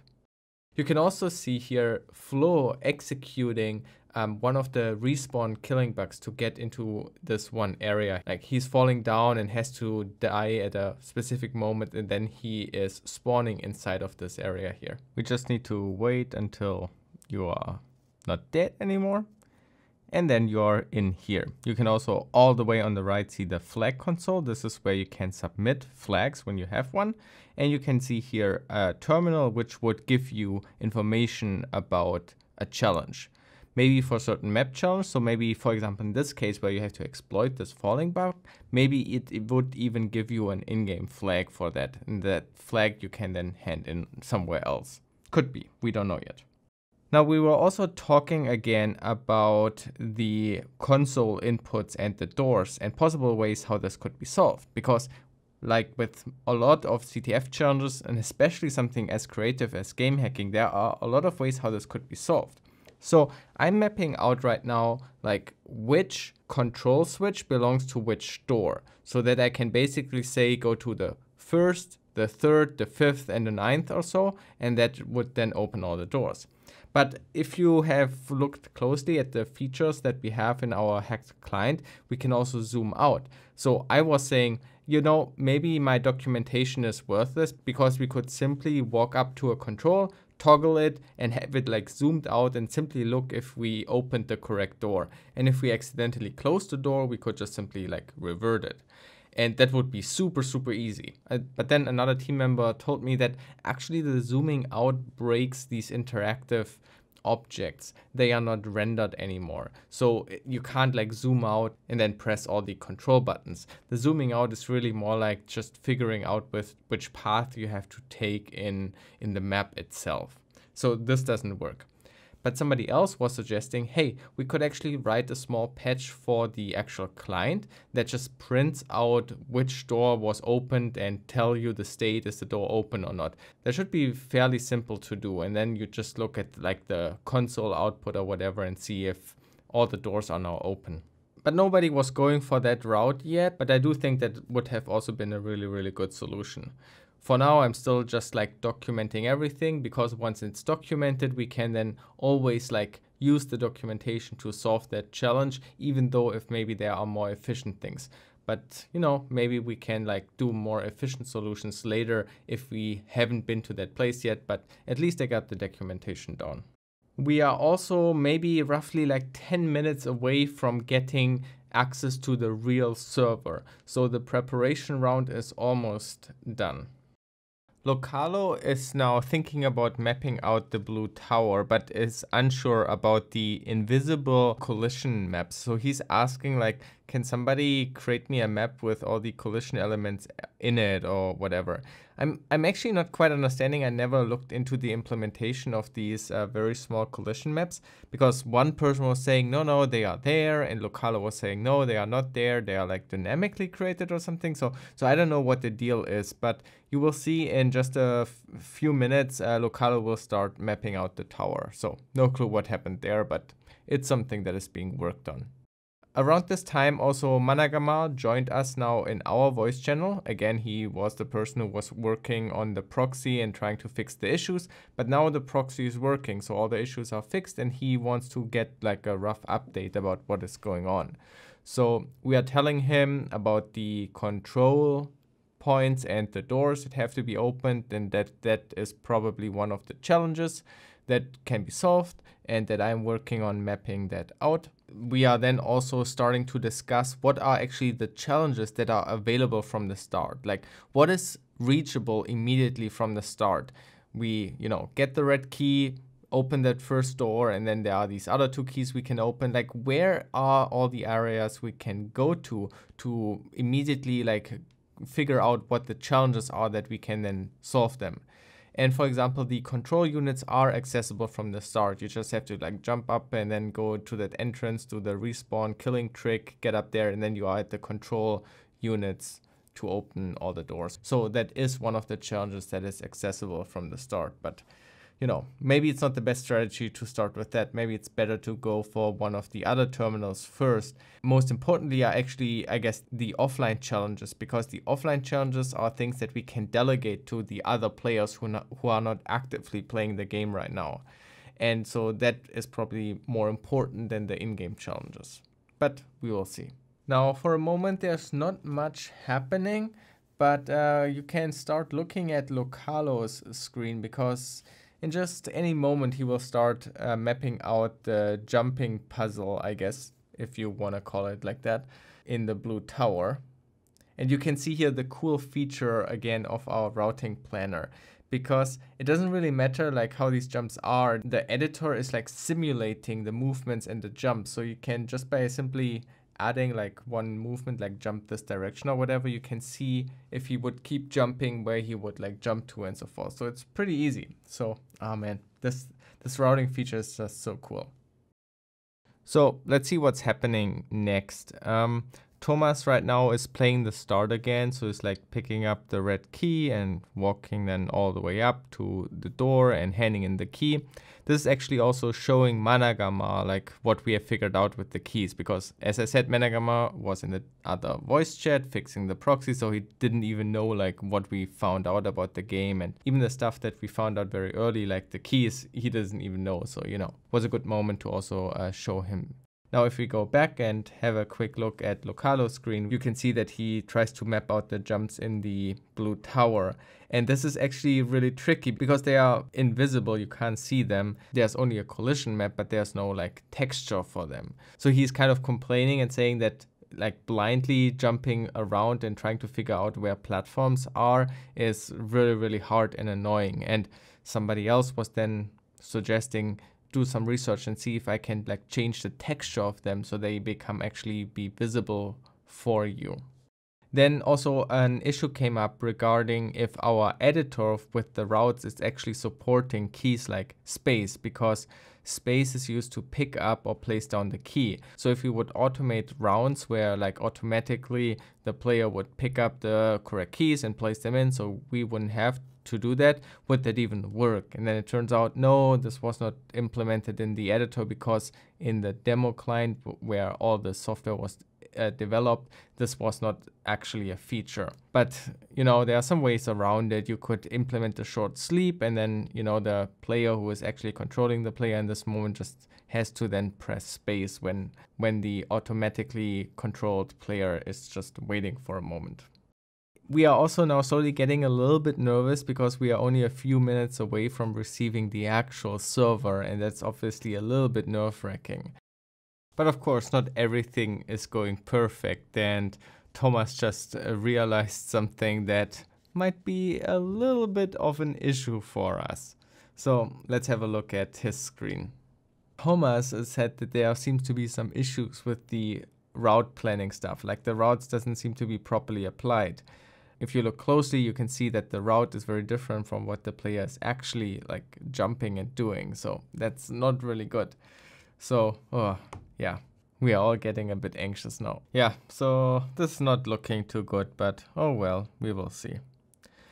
Okay, now there are again like 2-3 minutes where I'm not sure how to fill the dead air. So I'm just like talking a little bit nonsense. But at roughly 1 hour and 19 minutes, we will receive the actual server credentials or the actual server IP to connect to. And then the real CTF race actually starts. I mean, then it's really going with all the flags and everything. So yeah, I just have to bridge basically the time until 1:19, and then there will be a bit more action and a bit more nervousness. In the meantime, maybe let's check out Flo's screen again. We haven't really looked at him for a while, and he seems to be keep digging into this actual source code. And as it looks like, he is looking here at the door opening stuff, the key receptacles. So this is not the door toggles, I think, that you can toggle from the control units, but these key receptacles are where you can bring the key. So I'm not really sure what he's thinking here. I don't know if he's just like trying to understand a little bit better the source code and the capabilities, or if he's looking for some kind of bugs or so. I really can't tell, but I mean, whatever, like this is CTF. It's very normal that individual players just keep focusing on something that they wanna like dig into and follow down the rabbit hole, and maybe they at the end come out and have a flag or something, you never know. So this is great, right? It doesn't make sense for him to just wait around like I might be doing or so. He just keeps investigating, keep reading code, keep digging in, you know, maybe he will stumble over something. Sorry for stalling a bit, but there's just not much really happening right now. I'm also not sure what I'm looking at right now. I think I'm done with documenting the control units and the doors, and that's why I also just like randomly explore the game a little bit. I think I try to get up to the control unit so I can see what I have to press to enable a door or not. It would be good to know what like the actual key is to toggle them.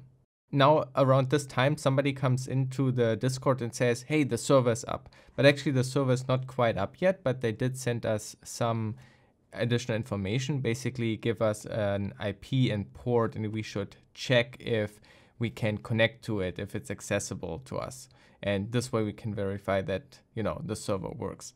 And yeah, that's the case. So we give the feedback that everything seems to be working for us. And then just in about a moment, you know, 1-2 minutes or so, we get the actual server access. Though everybody was a bit confused because, as I said, like the person came in and said the server is available now. So people were yelling, hey, Thomas, why are you not playing the actual game? Why are you like not connecting yet? And then other people were saying, no, it's not the real server open yet. It's just connection test. I was also then suggesting the first thing we should do is run to an offline challenge terminal so we can get a CTF challenge to do offline. And then somebody else was saying, oh, for the first challenge here, we need the purple key. But there's an easy way to get to the purple key. And then Managama said that he's currently working on an automated route that first gets the red key at the spawn, you know it already, saw it a couple of times, and then walks to the purple key to get that one. And then with that, we can open one of the doors and get to the offline challenge. So this is kind of like the game plan for the start. Though I'm a bit skeptical if Managama gets the route ready before we have actually the server, but we will see if that works out or not.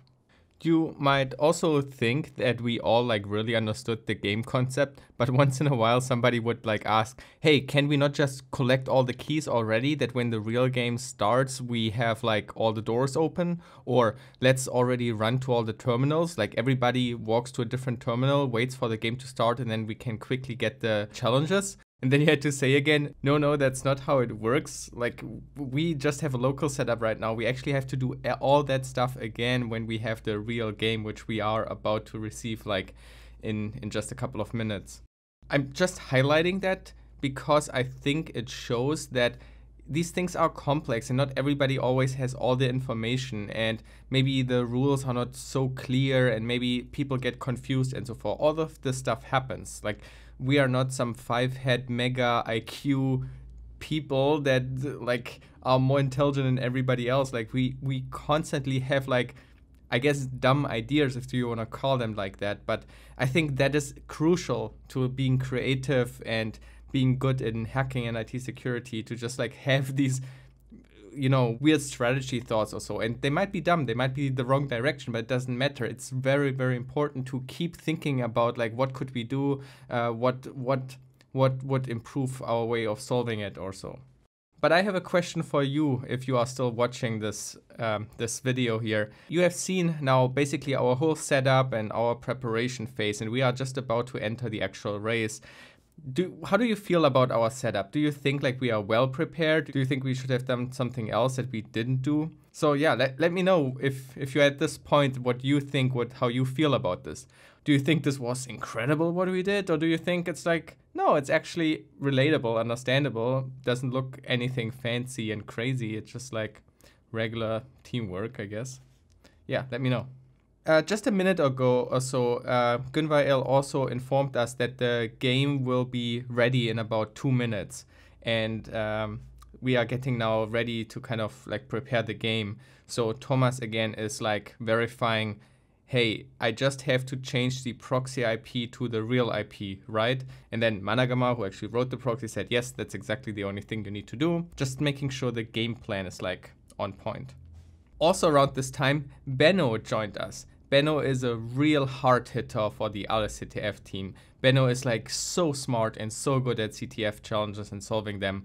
And he hasn't been like part of the CTF until now, and he just joined the voice chat. So of course we also don't have a recording of his screen, but you know him also, for example, from traveling to the real world CTF. He was part of the team I traveled to China with. He's incredibly good, really crazy dude. So everybody was really excited to hear that Benno joined the voice chat now. About this time, we got like a false alert. Alain was like constantly checking the server and port that we were given to see if the game is now available. And he was like saying, oh, it's up. But then it was like a false alert for some reason. Like somehow the server responded with something. We have no clue what exactly happened, but the server like triggered like a file download when he went to that URL. But when then Thomas went on there again, you can see that that port is still not available and reachable. So it was a fluke. We don't know. But we were also wondering if Google implements some kind of IP whitelisting, and that's why they wanted that we try to access this one IP first. And maybe they collected all the IPs and now they whitelist it. And now everybody was like worrying, oh, what if they whitelisted Alain's IP because he was the person like last accessing it, and that would then be a problem because Thomas is the one that actually needs to have access to the IP. But yeah, they also then confirmed again on Discord that it will open soon, like it could happen now basically anytime. In the meantime, also somebody was again asking about the invisible tower and if somebody has mapped out the routes.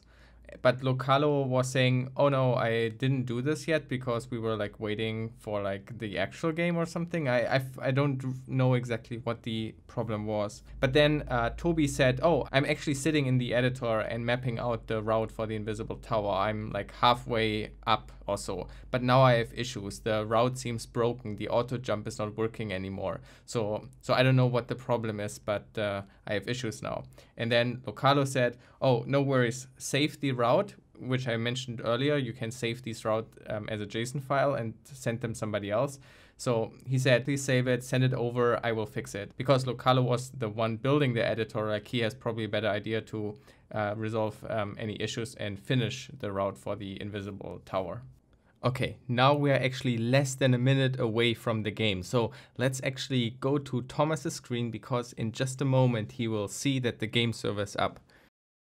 You see him like refreshing the browser, waiting basically any second that the game would come online. He's also opening a terminal, trying using Netcat to connect to the server and port. Maybe the browser has an issue or something. But yeah, it also doesn't seem to be working with Netcat right away. And then, without realizing, of course, the browser in the background keeps refreshing the page, and there it is. The game is live. Now we are connected to the server that Google is hosting for us, and it has now all the flags and everything involved, and we are logged in. The timer starts just seconds in, and we are seeing now Thomas's first steps to get this game up and running with all the hacks. Now, the first thing that Thomas is doing, he's using a plugin called Resources Saver, and it allows to one-click download all the files that this server is using. Again, we didn't get these files now. We already got the client and server, but these are now the files that the actual real server uses. And you know, there could be some differences between the files we previously received and now the actual live files. So he downloads them. And then he opens them on a second screen, so it's not really visible what he's doing. And the second thing he's doing in just a moment, he will open the JavaScript console in the browser, and then he traverses the objects where he basically wants to output the map that is loaded here. The map is a JSON structure, and he knows that there is like a function he can call to get the actual map file. He knows this because he has been reading the game file sources for the past week, and so he knows exactly like what he has to call to extract that. And he copies out that map into a new file that he then will also add to a Git repository so it can be shared later. The next few steps that he will be doing is basically just get again the local client running, because we want to be able to modify these files. That's why they are put into the Git repository. So he will soon serve all the files from localhost instead of loading the files from the remote server. By loading the files from localhost, we can then apply all the hacks and the patches and so forth, and then, you know, proceed with the game. So that's basically what he's working on. But before we check back with him, I want to quickly switch to my screen, because I have started to map out the control inputs for the door challenge. I didn't really know what I could do in the meantime. You know, I did document all the controls that are necessary to open the doors, but I also thought I could maybe save some time if I already prepare the route that would walk to each of the correct controls and press the door buttons. In the beginning, I didn't really know what button it is necessary to toggle those controls. So my first version was just to simply wait and let basically the player then press the correct button in the correct moment. But then I also eventually figured out that you need to press down to activate the door toggle, so I also implemented it in the route. But basically that was my task, because at this point otherwise I would be idle and wouldn't really be doing much of anything. And I figured that could help us. If that is solved, then later he can just load the route, activate all the doors, and we are golden there.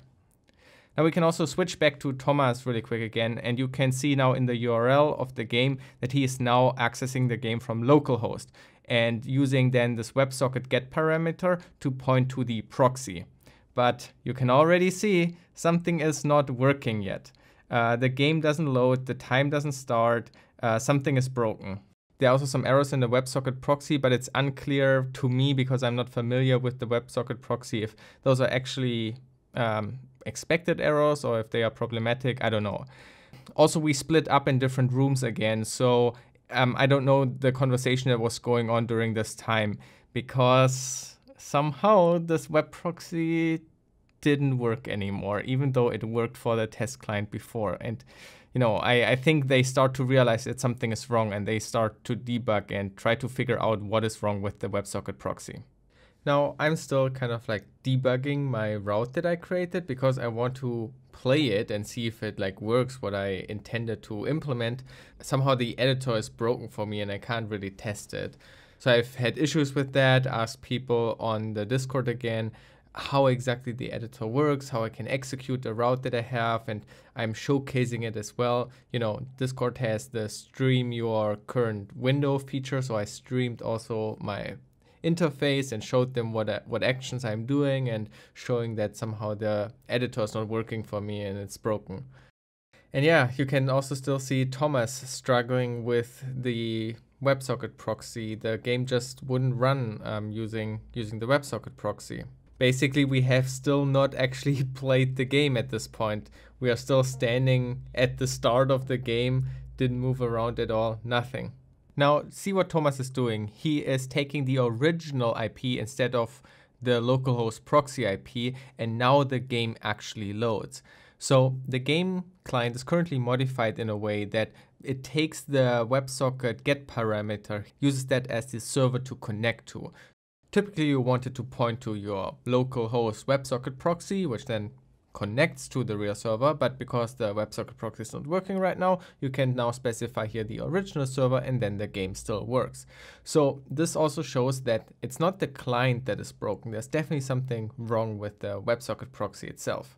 And also, unfortunately, you can see that we are already like 5 minutes into the game and we have not moved away from the spawn area. We are still standing in the spawn area. We have not tried to solve any of the challenges or get any of the challenge descriptions or so forth. We are still kind of stuck in the entrance because we still try to figure out the WebSocket proxy. While I'm still struggling with the editor and showing it to other people, Thomas is actually loading a route for the first key, the red key. So let's have a look at how this works. So he selects a .json file, which is loading a route. And you can see that here these red dots, those are the nodes in this route, are going all the way to the top. And I think this is not quite the route he wanted to select in this case. So yeah, it was the wrong route. And so Thomas now wants to load the correct route instead. So you can see here now the red points for the nodes, they go to the left. So this looks more correct. And now he executes it and the character is walking. He even activates the speed tag and walks over.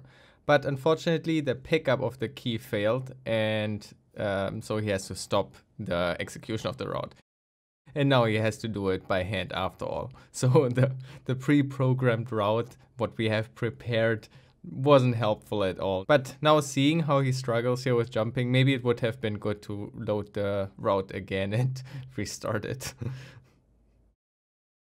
So he has to now go up to the left, but where are you going? That's the wrong way. You need to go to the left. Okay, so this looks better. You can also, again, obviously see the green line, which are separating the respawn regions here. You can basically see the overlay. And then he's also handing in the key to open the door. But then also he is choosing now to go the other route to the right up to the control inputs, which is where I start to prepare the routes. So I don't remember if this is actually where we then solved those control inputs already. I felt like that was a bit later. So let's see what's happening here. He reaches the top and he goes for the purple key actually. So the purple key is obviously required for another door for a challenge. And that door can be found when you walk through the passage that was opened by the red key. And this is actually important because this is a direct access to one of the challenges. And of course, we want to have a challenge that we can start solving. And here, down here is the door. He opens it and here's the terminal. The challenge is located at this URL here. So of course, the URL is immediately sent over to Discord so people can start solving it. So this turns out to be a web challenge, actually a PHP web challenge. And here you can see me obviously jumping onto this challenge right away, getting Burp ready, opening the browser and going to that site, and then starting investigating.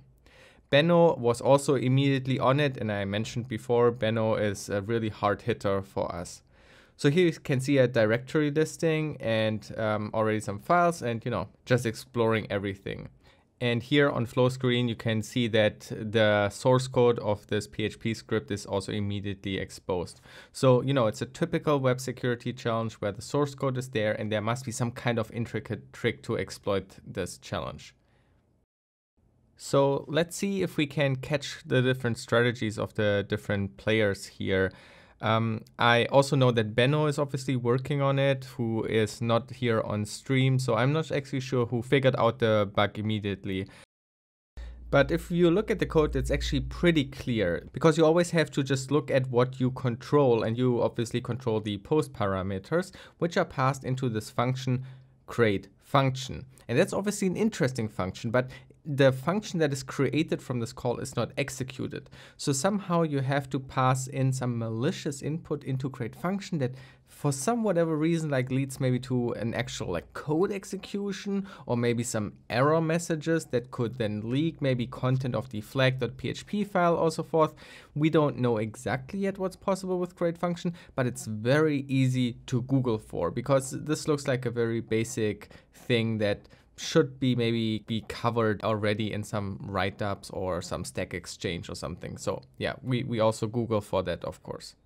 If we have a quick look on Flo's screen, I was curious to see that he uses a very different tool to play around with HTTP requests. My go-to tool is Burpsuit, but Flo is using some kind of different tool that I don't even know, but I guess it's usable.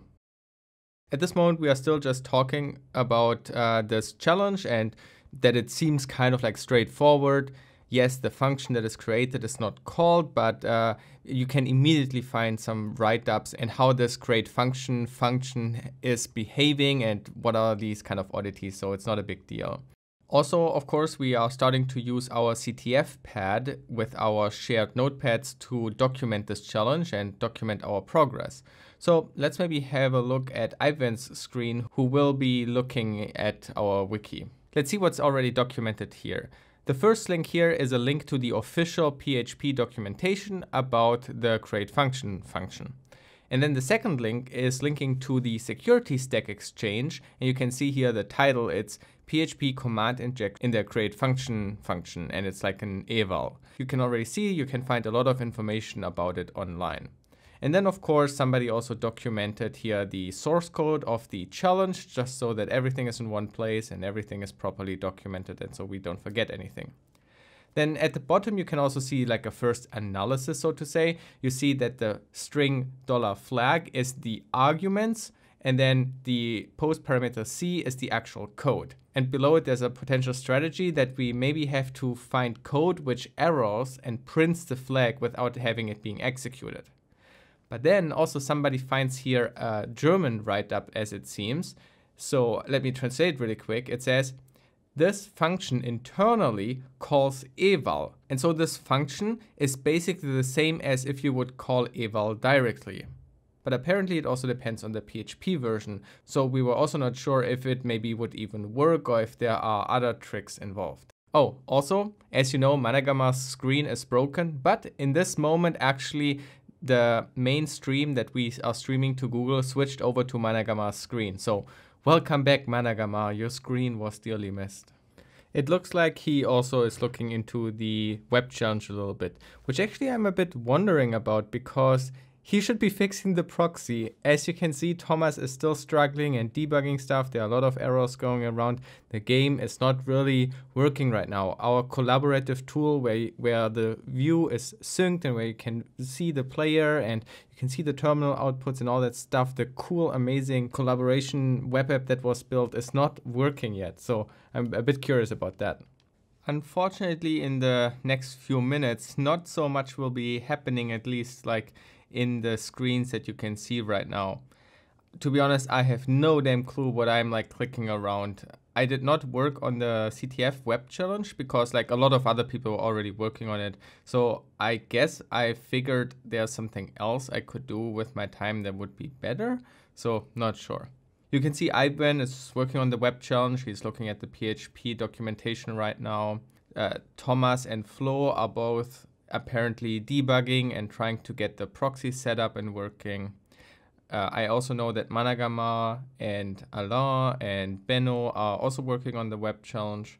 So yeah, they are on a good track. I mean, they will definitely solve this. It will just be a matter of a couple of minutes to figure out the small details of that code injection vulnerability. You already have seen that we like easily find like some kind of documentation online about this, that this should be easily possible. So the challenges in the CTF are not hard because we only have 90 minutes. So they were not designed to be like big showstoppers.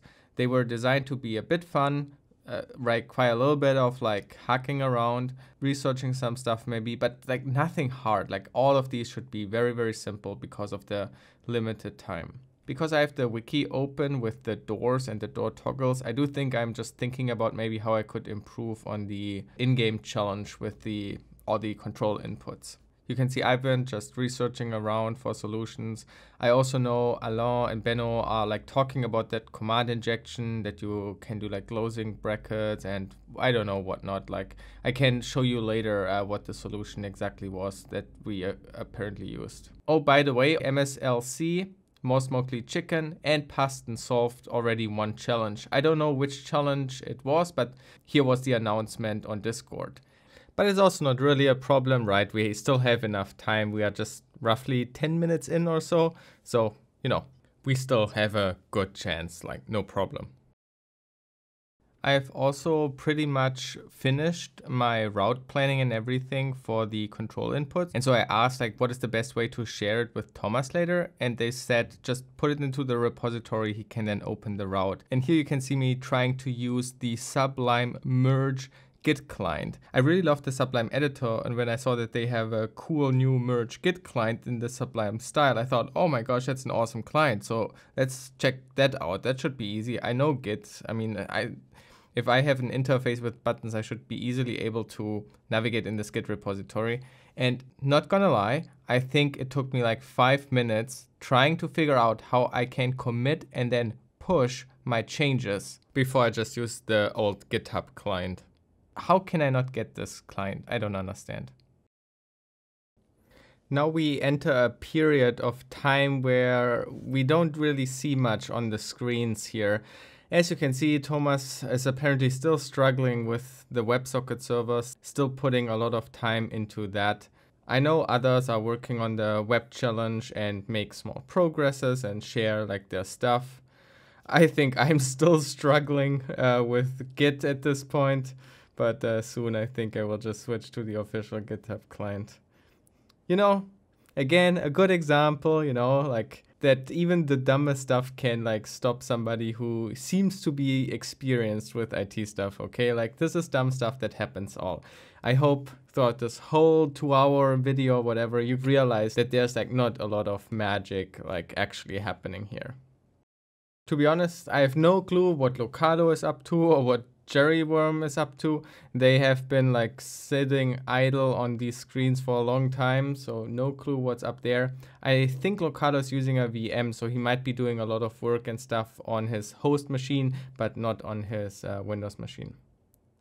Also, I think at this point we start to slowly accept that the WebSocket proxy is broken and can't be fixed.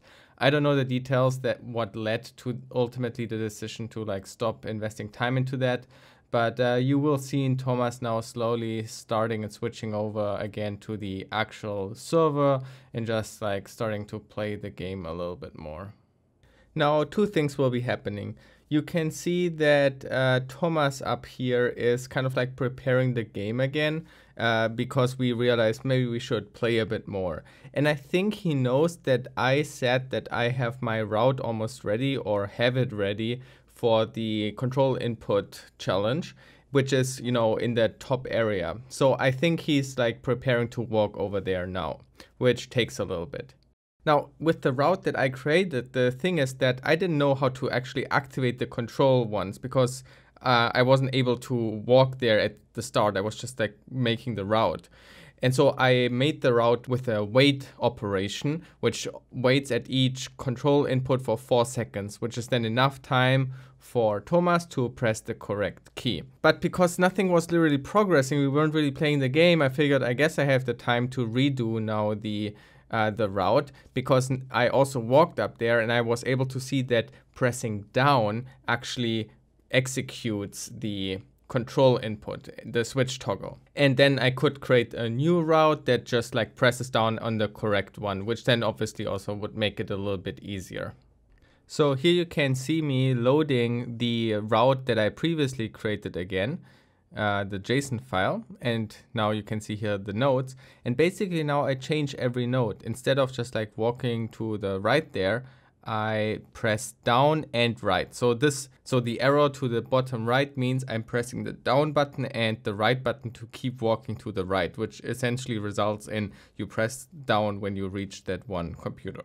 Here you can also see the bugs I had with the editor. For whatever reason in my client, the editor wasn't working properly and it would have these glitches, as you could see, where like the map is not correctly moving anymore. So no clue why this happened. The others were also very confused, but doesn't matter much. The only problem was I couldn't really test my route. But I mean, the route editor is really great, so I was confident that it would work. Parallel to me doing all that, something else very important happened to Thomas. So he actually loaded a route somebody else prepared that jumps through all these annoying jumps in this area where also the control inputs are. And he gets all the way up to one of the terminals where he gets another terminal. And so now we have here another out-of-game challenge that we can start working on. Okay, so now back to our actual progress. Of course, this challenge was immediately shared in Discord in our team as well. And I think Flo has here the challenge open. The file was a .vim file. So this was like a Vim plugin or something. And I think it was some kind of like crypto related, just like a little cipher implemented in like ugly Vim plugin code. I did not work on this challenge because, as you can see, I'm just like finishing up the new route with the button down presses, which in just a moment I will save and then also hand over to Thomas to then execute those door toggles. We haven't actually seen much from Cherry Worm the past half hour or so, and he is also now looking at the Vim challenge. So both Flo and Nico just get a quick overview of the challenge, and you can also see that they start researching. Flo is, for example, just, searching on Google how to Vim execute stuff. And Cherryworm will also in just a moment start researching about it.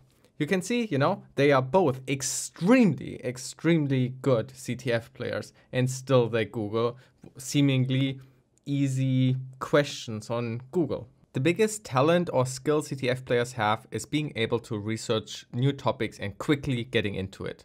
We are now 20 minutes into the CTF and something crazy happened. Check out this. This is the Discord channel where all our 4 teams are in and where the points are announced. And you can see here Ginvael announcing that Pasten suddenly has 4 solves. We haven't even reached the 20-minute mark for the challenges. We were a little bit shocked because we were still at 0. But at least we also have some progress now. We should be soon solving the web challenge. We are a bit slow with that. And we also got, the other challenge, and the in-game challenge with the control inputs should also be basically done in just any moment. So, we are on a good path as well. And then check this out. Just a moment later, SPQ updated that MSLC scored a point, and just a moment later, Pasten has another solve with 5. Oh man.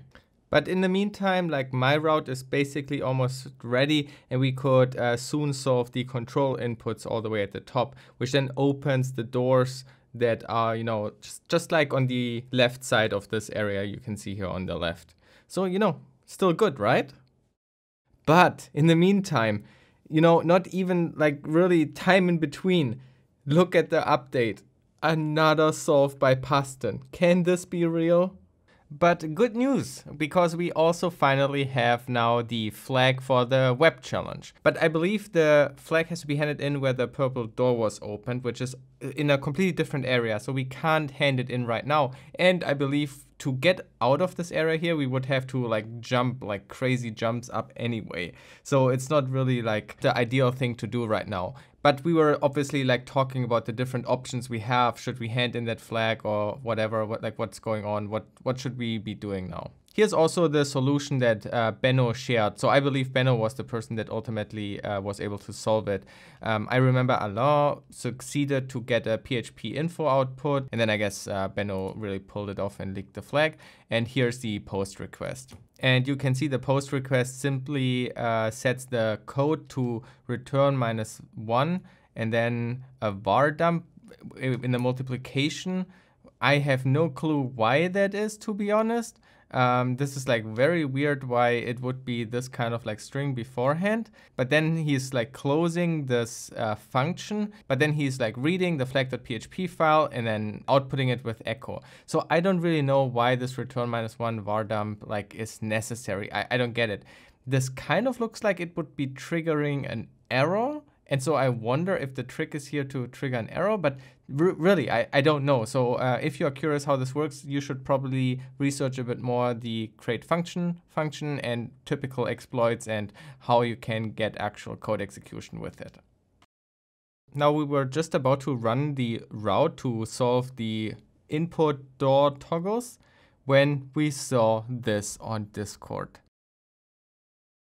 Pasten has 7 solves and finished the game in just a bit over 20 minutes. Absolutely insane. Well, what a shock. This is not what we expected, that Paston would just like run through this and solve in 20 minutes, which we thought was insane because we knew like the preparations that were necessary and so forth. And we did not expect that any team would be so fast with it, which also made us a bit question like our general strategy. But anyway, here is my route, my beautiful route that I created, and Thomas just executing it. And you can see here the character just walking to every spot, pressing down, activating it, and I am just praying that I didn't make a mistake and that it indeed opened all the doors. Because if that's not the case, then we have to go all the way back and figure out the correct door, and that would be crazy. So in the meantime, let's look what Ivan is up to, because he started to look into the Vim challenge. So as you can see, he is simply executing Vim, going into the editor, and then calling source, loading that Vim script file. And it just shows that output. So I guess he was also surprised and was thinking, oh, I don't know what to do. So he opened the Vim file itself. So it doesn't seem like that it could be executed with the command source. But to be honest, I don't really know what he's thinking, because I actually don't know how to approach a challenge like this. I've never had to encounter like a Vim script like this. I don't know where I would start. I don't even understand like what the goal here could be. Like, it's how can you pass some input into this, or I don't know. Like for me, I'm like completely lost with something like this, and maybe I've been his too. I don't know. Now we are entering a period again where not much is happening. I think Flo is still working on the web proxy right now. I guess also because he doesn't know what else to do. Maybe he can fix it. He seems to change some code and then run it again. But yeah, still like not working. And then also, if you look at Thomas, he keeps trying to jump up these platforms. He wants to either get to the terminal, or I guess he wants to get to the portal to get out of this area. And he does this by hand. I have no clue why. I don't know if there's just no route available for this section or what the reason is, but he keeps trying by hand and keeps falling. If you look at my screen, I'm also not doing anything. I'm basically just waiting, hoping that my door thing worked, because I'm not really capable to help with that Vim challenge. Or let's say I've never done it. I would need to research so much already that it's probably better in this race to let some other people who might have a bit more of a clue take the lead here. You can also still see Ivan staring at the Vim code, and I know from the Discord conversations around this time that Localo, who is unfortunately not streaming his screen, is apparently trying out the Vim challenge. So is Nico, Cherryworm, in the bottom right corner, and they are asking around if somebody has experience with Vim.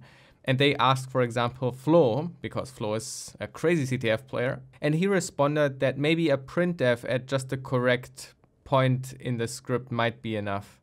But I'm not sure if he also looked at it as well. And just a moment ago, Thomas reached that portal and traveled back basically to the spawn. So now he's on his route to hand in the web challenge flag, which is all the way after this passage just up here. So let's go through the tunnels. This is a little bit the issue with the commentary.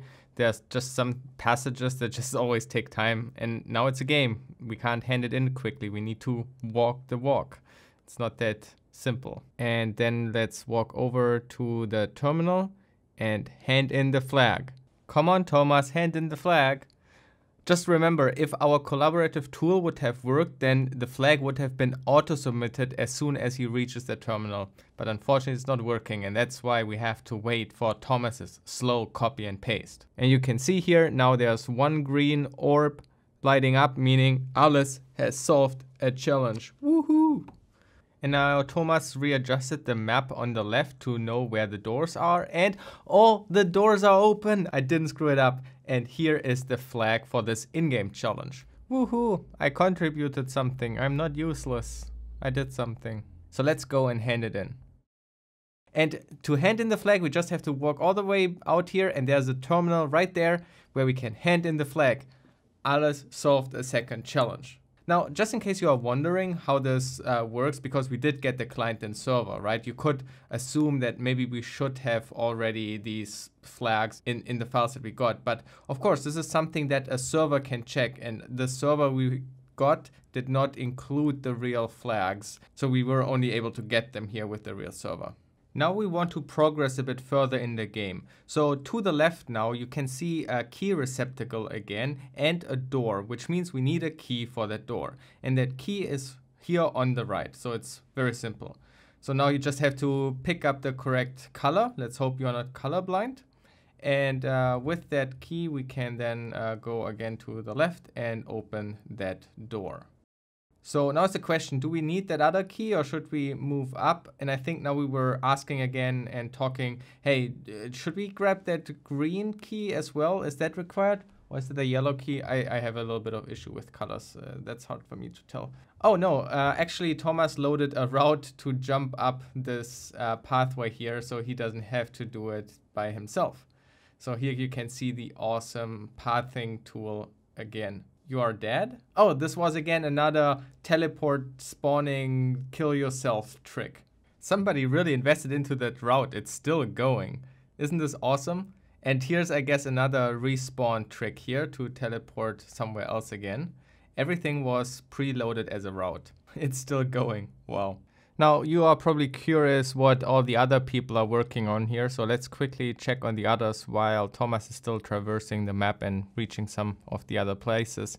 But it still looks the same. I'm still doing nothing because I can now chill because I contributed to one challenge.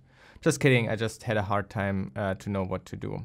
Also around this time, Flo kind of like gave up or was done with whatever he was doing. And so he joined again the Vim fraction, trying to help solving the Vim challenge. But let's quickly switch over to Thomas because he reached another terminal, which just gives you another in-game flag. But of course, we still need to hand it in somewhere. So where do we have to hand it in? So maybe, you can also imagine that getting the flag is not necessarily the challenge, but handing in could be the challenge. And I think to hand in the challenge, we have to get up onto this tower with these basically invisible collisions. It's kind of clever, right? That getting the flag is not the challenge, but handing in the flag is the challenge. I never thought about this. This is probably very unique to this CTF here. Interesting. And there's also a route for it. So Thomas will also load the route for the blue tower. And you can see here now the nodes being loaded. And then he can, of course, execute that route and let him solve this and jump up. But Thomas is greedy. He will activate the speed tag, which breaks the auto jumping route feature. So he has to do it again. Sometimes the speed tag breaks stuff. I don't think we are sure to know why that exactly is, but yeah, it can happen. Let's see. Hopefully it works now.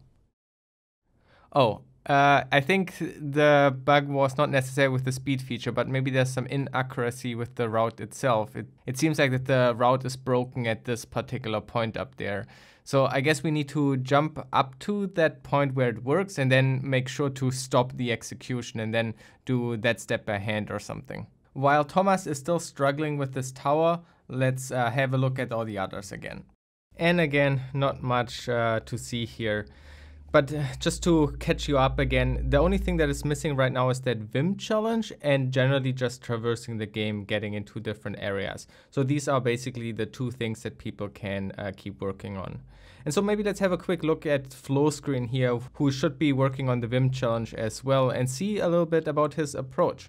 So of course, he's also Googling around and found a Stack Exchange article with some commands. So let's see what he will be doing with that.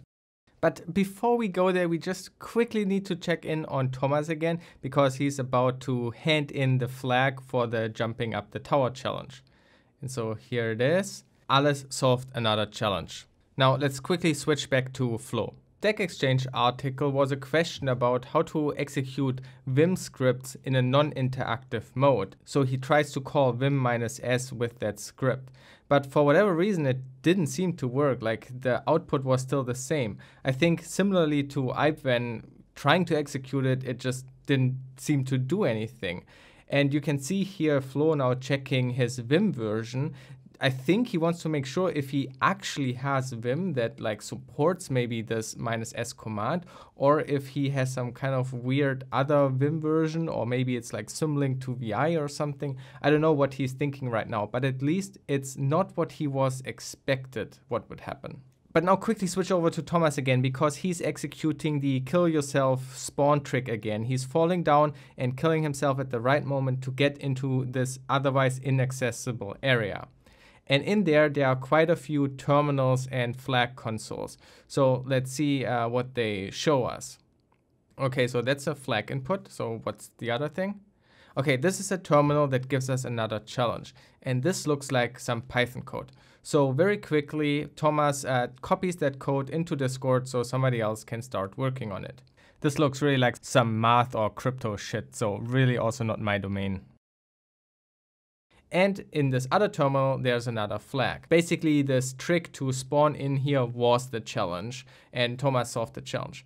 But there is also a portal in here to get out of here, but unfortunately it's not possible because the flag he received here is not the flag for this flag input, which means he can't activate this portal. We are stuck now. I believe we need to solve this Python challenge to be able to get out here. Either that is the flag or the Vim challenge flag. I don't know which one it was, but we are stuck now. So this Python challenge is basically a math challenge. I think it's just basically some math calculations, but I'm out of university for a while, so this kind of level of math is now a little bit over my head. But there are some others who are in school right now, I believe, or at least maybe early university or so. They are obviously like way better with that. And Flo, I think, is still working on some more of the Vim stuff, researching a bit more and still trying to figure that one out. So here he is reading the Vim man page, just like trying to figure out how exactly it could work.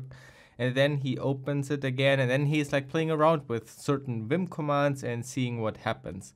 He will also start like creating some debug output, like an echo hi, because I think he still has trouble like executing this Vim script. And maybe with an echo, it helps to see if it actually prints hi. But it still looks like it's not really working. So again, this is typical CTF stuff, very frustrating. It's a new technology. He apparently also never had used this before, or at least not on this deep level. So there's just a lot of struggle and experimenting needed. But let's also switch over to Nico now, because he already announced that he will start working on the math challenge, or let's say he will solve the math challenge, because apparently he immediately knows what he has to do. So many smart people. So here you just saw him looking up the NumPy documentation about a function that is used in that script. Now he wants to make a calculation on that big list of numbers that you saw, which actually is obviously not a list. It's a matrix of numbers. So he wants to get this matrix into Wolfram Alpha so he can then perform calculations with that matrix easily. Wolfram Alpha is a great tool if you need to do some math stuff. So he's not using NumPy or Sage or something like this directly right now. He's simply going for Wolfram Alpha. But he seems to have to fix some of this matrix definition because Wolfram Alpha didn't interpret this format as a matrix. Look, in a CTF write-up or so, like this step would just be skipped. There would just be one sentence saying, and then you have to change the form into, the format that Wolfram Alpha accepts. But you don't realize that this stuff just takes time, then doesn't work. But, the point is here, it's not that he struggles a little bit with Wolfram Alpha. He just struggles to use the tool a little bit. But using tools you can figure out. You can always read documentation and all that stuff. That's not the issue. The important thing is that he has actually a plan and knows what to do. So it's easy. He just installs now NumPy directly and then uses, the actual Python line, except that in this moment, Alain on Discord wrote that he has the solution here. This just has to be transformed into ASCII. In this moment, Nico also switched over to CyberChef. He tries to convert these numbers with CyberChef into ASCII really quick, but this kind of fails. Then he goes over into Python and wants to copy and paste this matrix into Python to then quickly write a loop over this stuff, but then the copy and paste failed and screwed up. So that's annoying. But also Ivan just solved it himself. He just modified his code a little bit to basically convert these numbers as well. Then he executes it and gets the flag. So he sends the flag over on Discord. and then Thomas can hand it in. And this will open up the teleporter right next to it, and we can continue. Now, before we continue, I just want to show you here the Discord of the challenge with the other teams, because you can see us rocking those flags. We are up now at 4 flags, and you can see here we have just been handing them in, and no other team in between. And we are just about to hand in the next flag. Now, Thomas is loading here a route, because even though the jump is fairly simple, the timing is a little bit tricky at the right moment to like keep falling to the left and falling straight down and so forth, because like you need to like very precisely land on here, and there it is. And so here is another flag input where we can hand in one of the flags. This is actually the flag from the locked in area, which was basically just on the right from here. And there we go, 5 flags solved. Now there are 2 more to go. So where do we need to go next? This is a little bit here though, the question with routing. Just keep in mind that we are still missing the flag for the Vim challenge. I think we still haven't solved it yet. Now comes another phase of a little bit of downtime. There's not much happening here on the screens. As you can see, Flo has still opened the Vim challenge and is experimenting around with it, I guess, trying to solve it. Not exactly sure what he's thinking or where he is at right now, but you know, he's working on that. I have no clue what I'm doing. Probably I'm procrastinating, as I always do.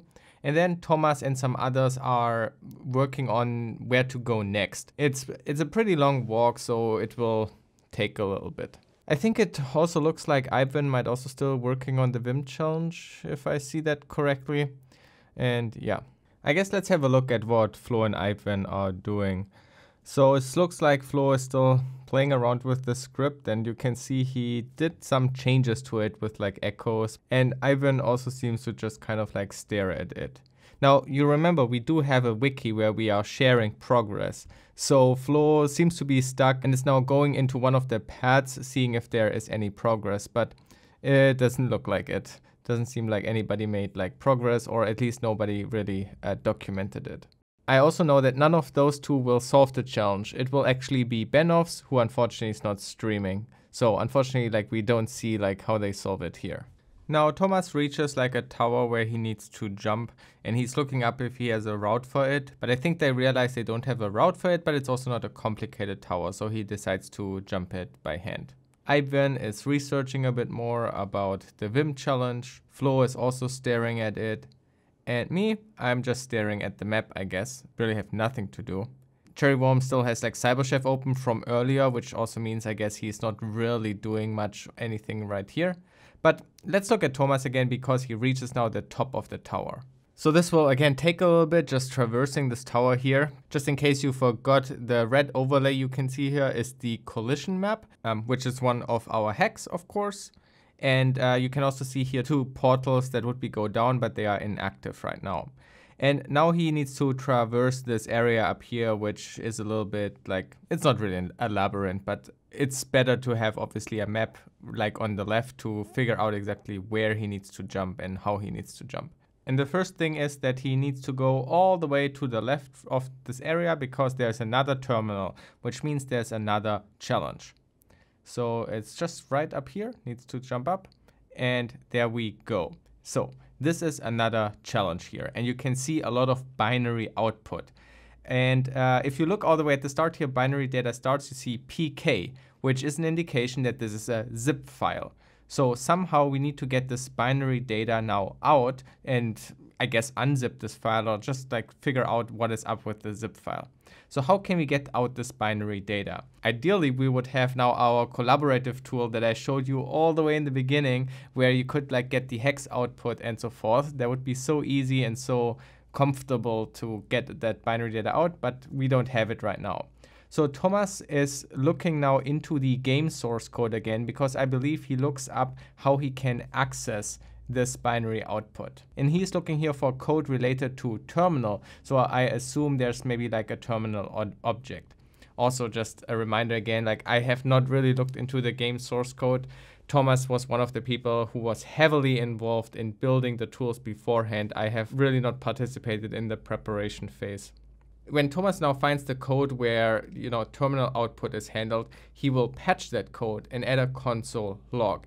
And of course, if then this is called again and the code reaches in here, it would just print out the binary data in something that can be easily converted and dumped as a raw binary. So here he is opening up the console, and of course he also has to have refreshed the game that the new files are loaded, and then he can interact with the terminal again and gets the hex output that represents the raw bytes. So he simply has to copy that now into a script or something that simply converts this. We don't see this because it's on the second screen, but he will just then immediately send this file over Discord to everybody else. Also, in this moment, Benov solves the Vim challenge and he sends us the flag for it. As you can see, it was just basically a ROT3. So very, very easy crypto, if you can even call it crypto. Now, Thomas also briefly shows the zip file here on screen, which turns out to contain an a.out file, which means this is a compiled binary, most likely compiled with GCC or so. Now, of course, a binary is something that I also can work with. And you can see, for example, Cherryworm opening IDA immediately, and I will be opening Ghidra in just a moment. When I look at Flow Screen, he's still looking at the Vim challenge, even though basically the Vim challenge got solved. So I assume he saw the solution from Benov's and wants to understand what the solution was, which is a crucial part of CTF as well. He has spent time trying to solve it, wasn't able to do it, and somebody else was faster, and now looking at it, seeing the solution, comparing it, that's important. While Thomas is picking up here a key for another area on the map to open up basically one of the last doors to access the controls, we can have a look at Cherryworm looking at the challenge in IDA. So here it is, and with the power of F5, he can see here the decompiled source code, which is just a bunch of sleeps. And then it might look like that it could maybe print the flag at the end. So you can't really execute it because the sleeps will take too long, I guess. So there should be multiple strategies to solve this now.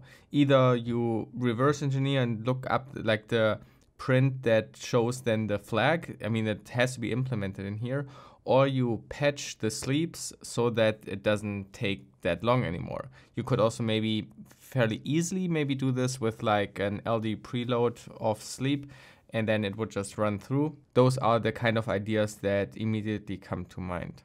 I know in Discord that Cherryworm is writing, there are a lot of sleeps, and just a moment later Benov already has a solution. So I don't know exactly how Benov solved it, but it's a very basic binary. It should be quick either way, but Benov is just on another level. So fast. I barely have Ghidra opened. Cherryworm could barely press F5 to decompile, and Benov already has a solution. But now let's have a look at Thomas' screen. He is the person playing the game, and he has to now hand in the two last flags that we already have. We have the flag out of the zip file, which was the binary, and we also have the flag from the Vim challenge. All we have to do now is run to the terminals, hand in the flag, and then run to the exit of the game. So we are all just anticipating the end. We are like on a good run here. As a reminder, these are the flags that we have already handed in, and compared to the other two teams, we are doing actually really, really well,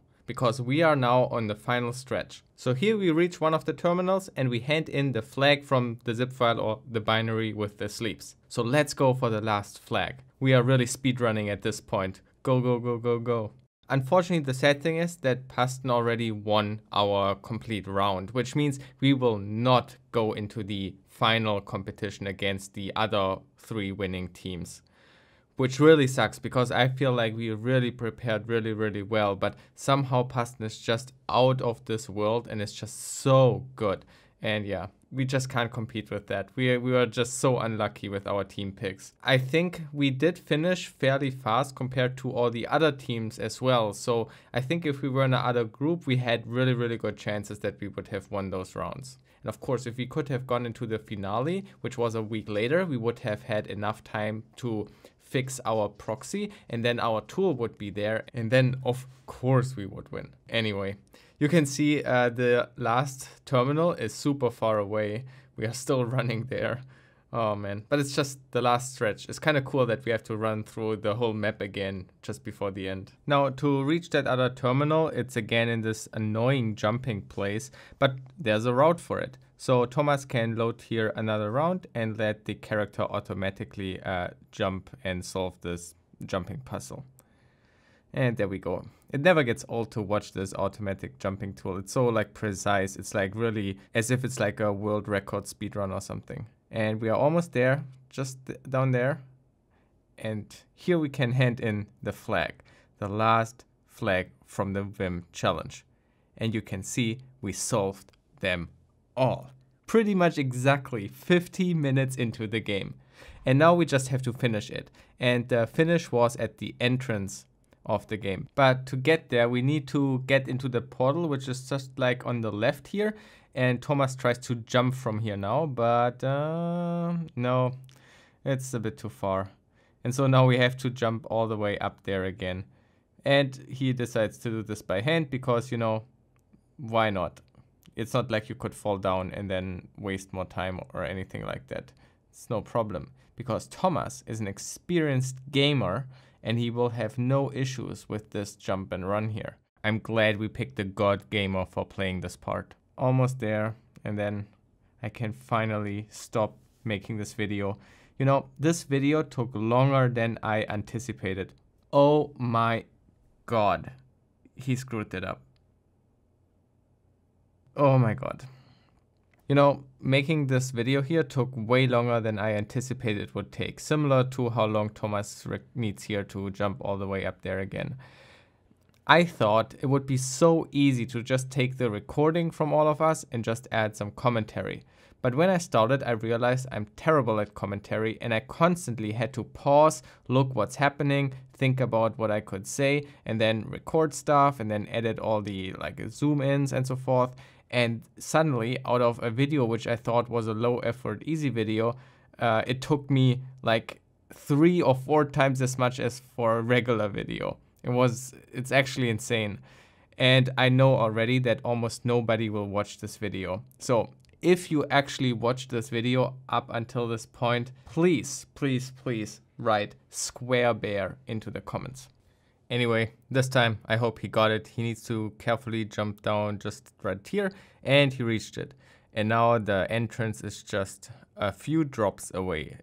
Almost there. And we reached the spawn and the door is open and there we go. Match completed. Here's how the last flag and our completed game was announced on Discord.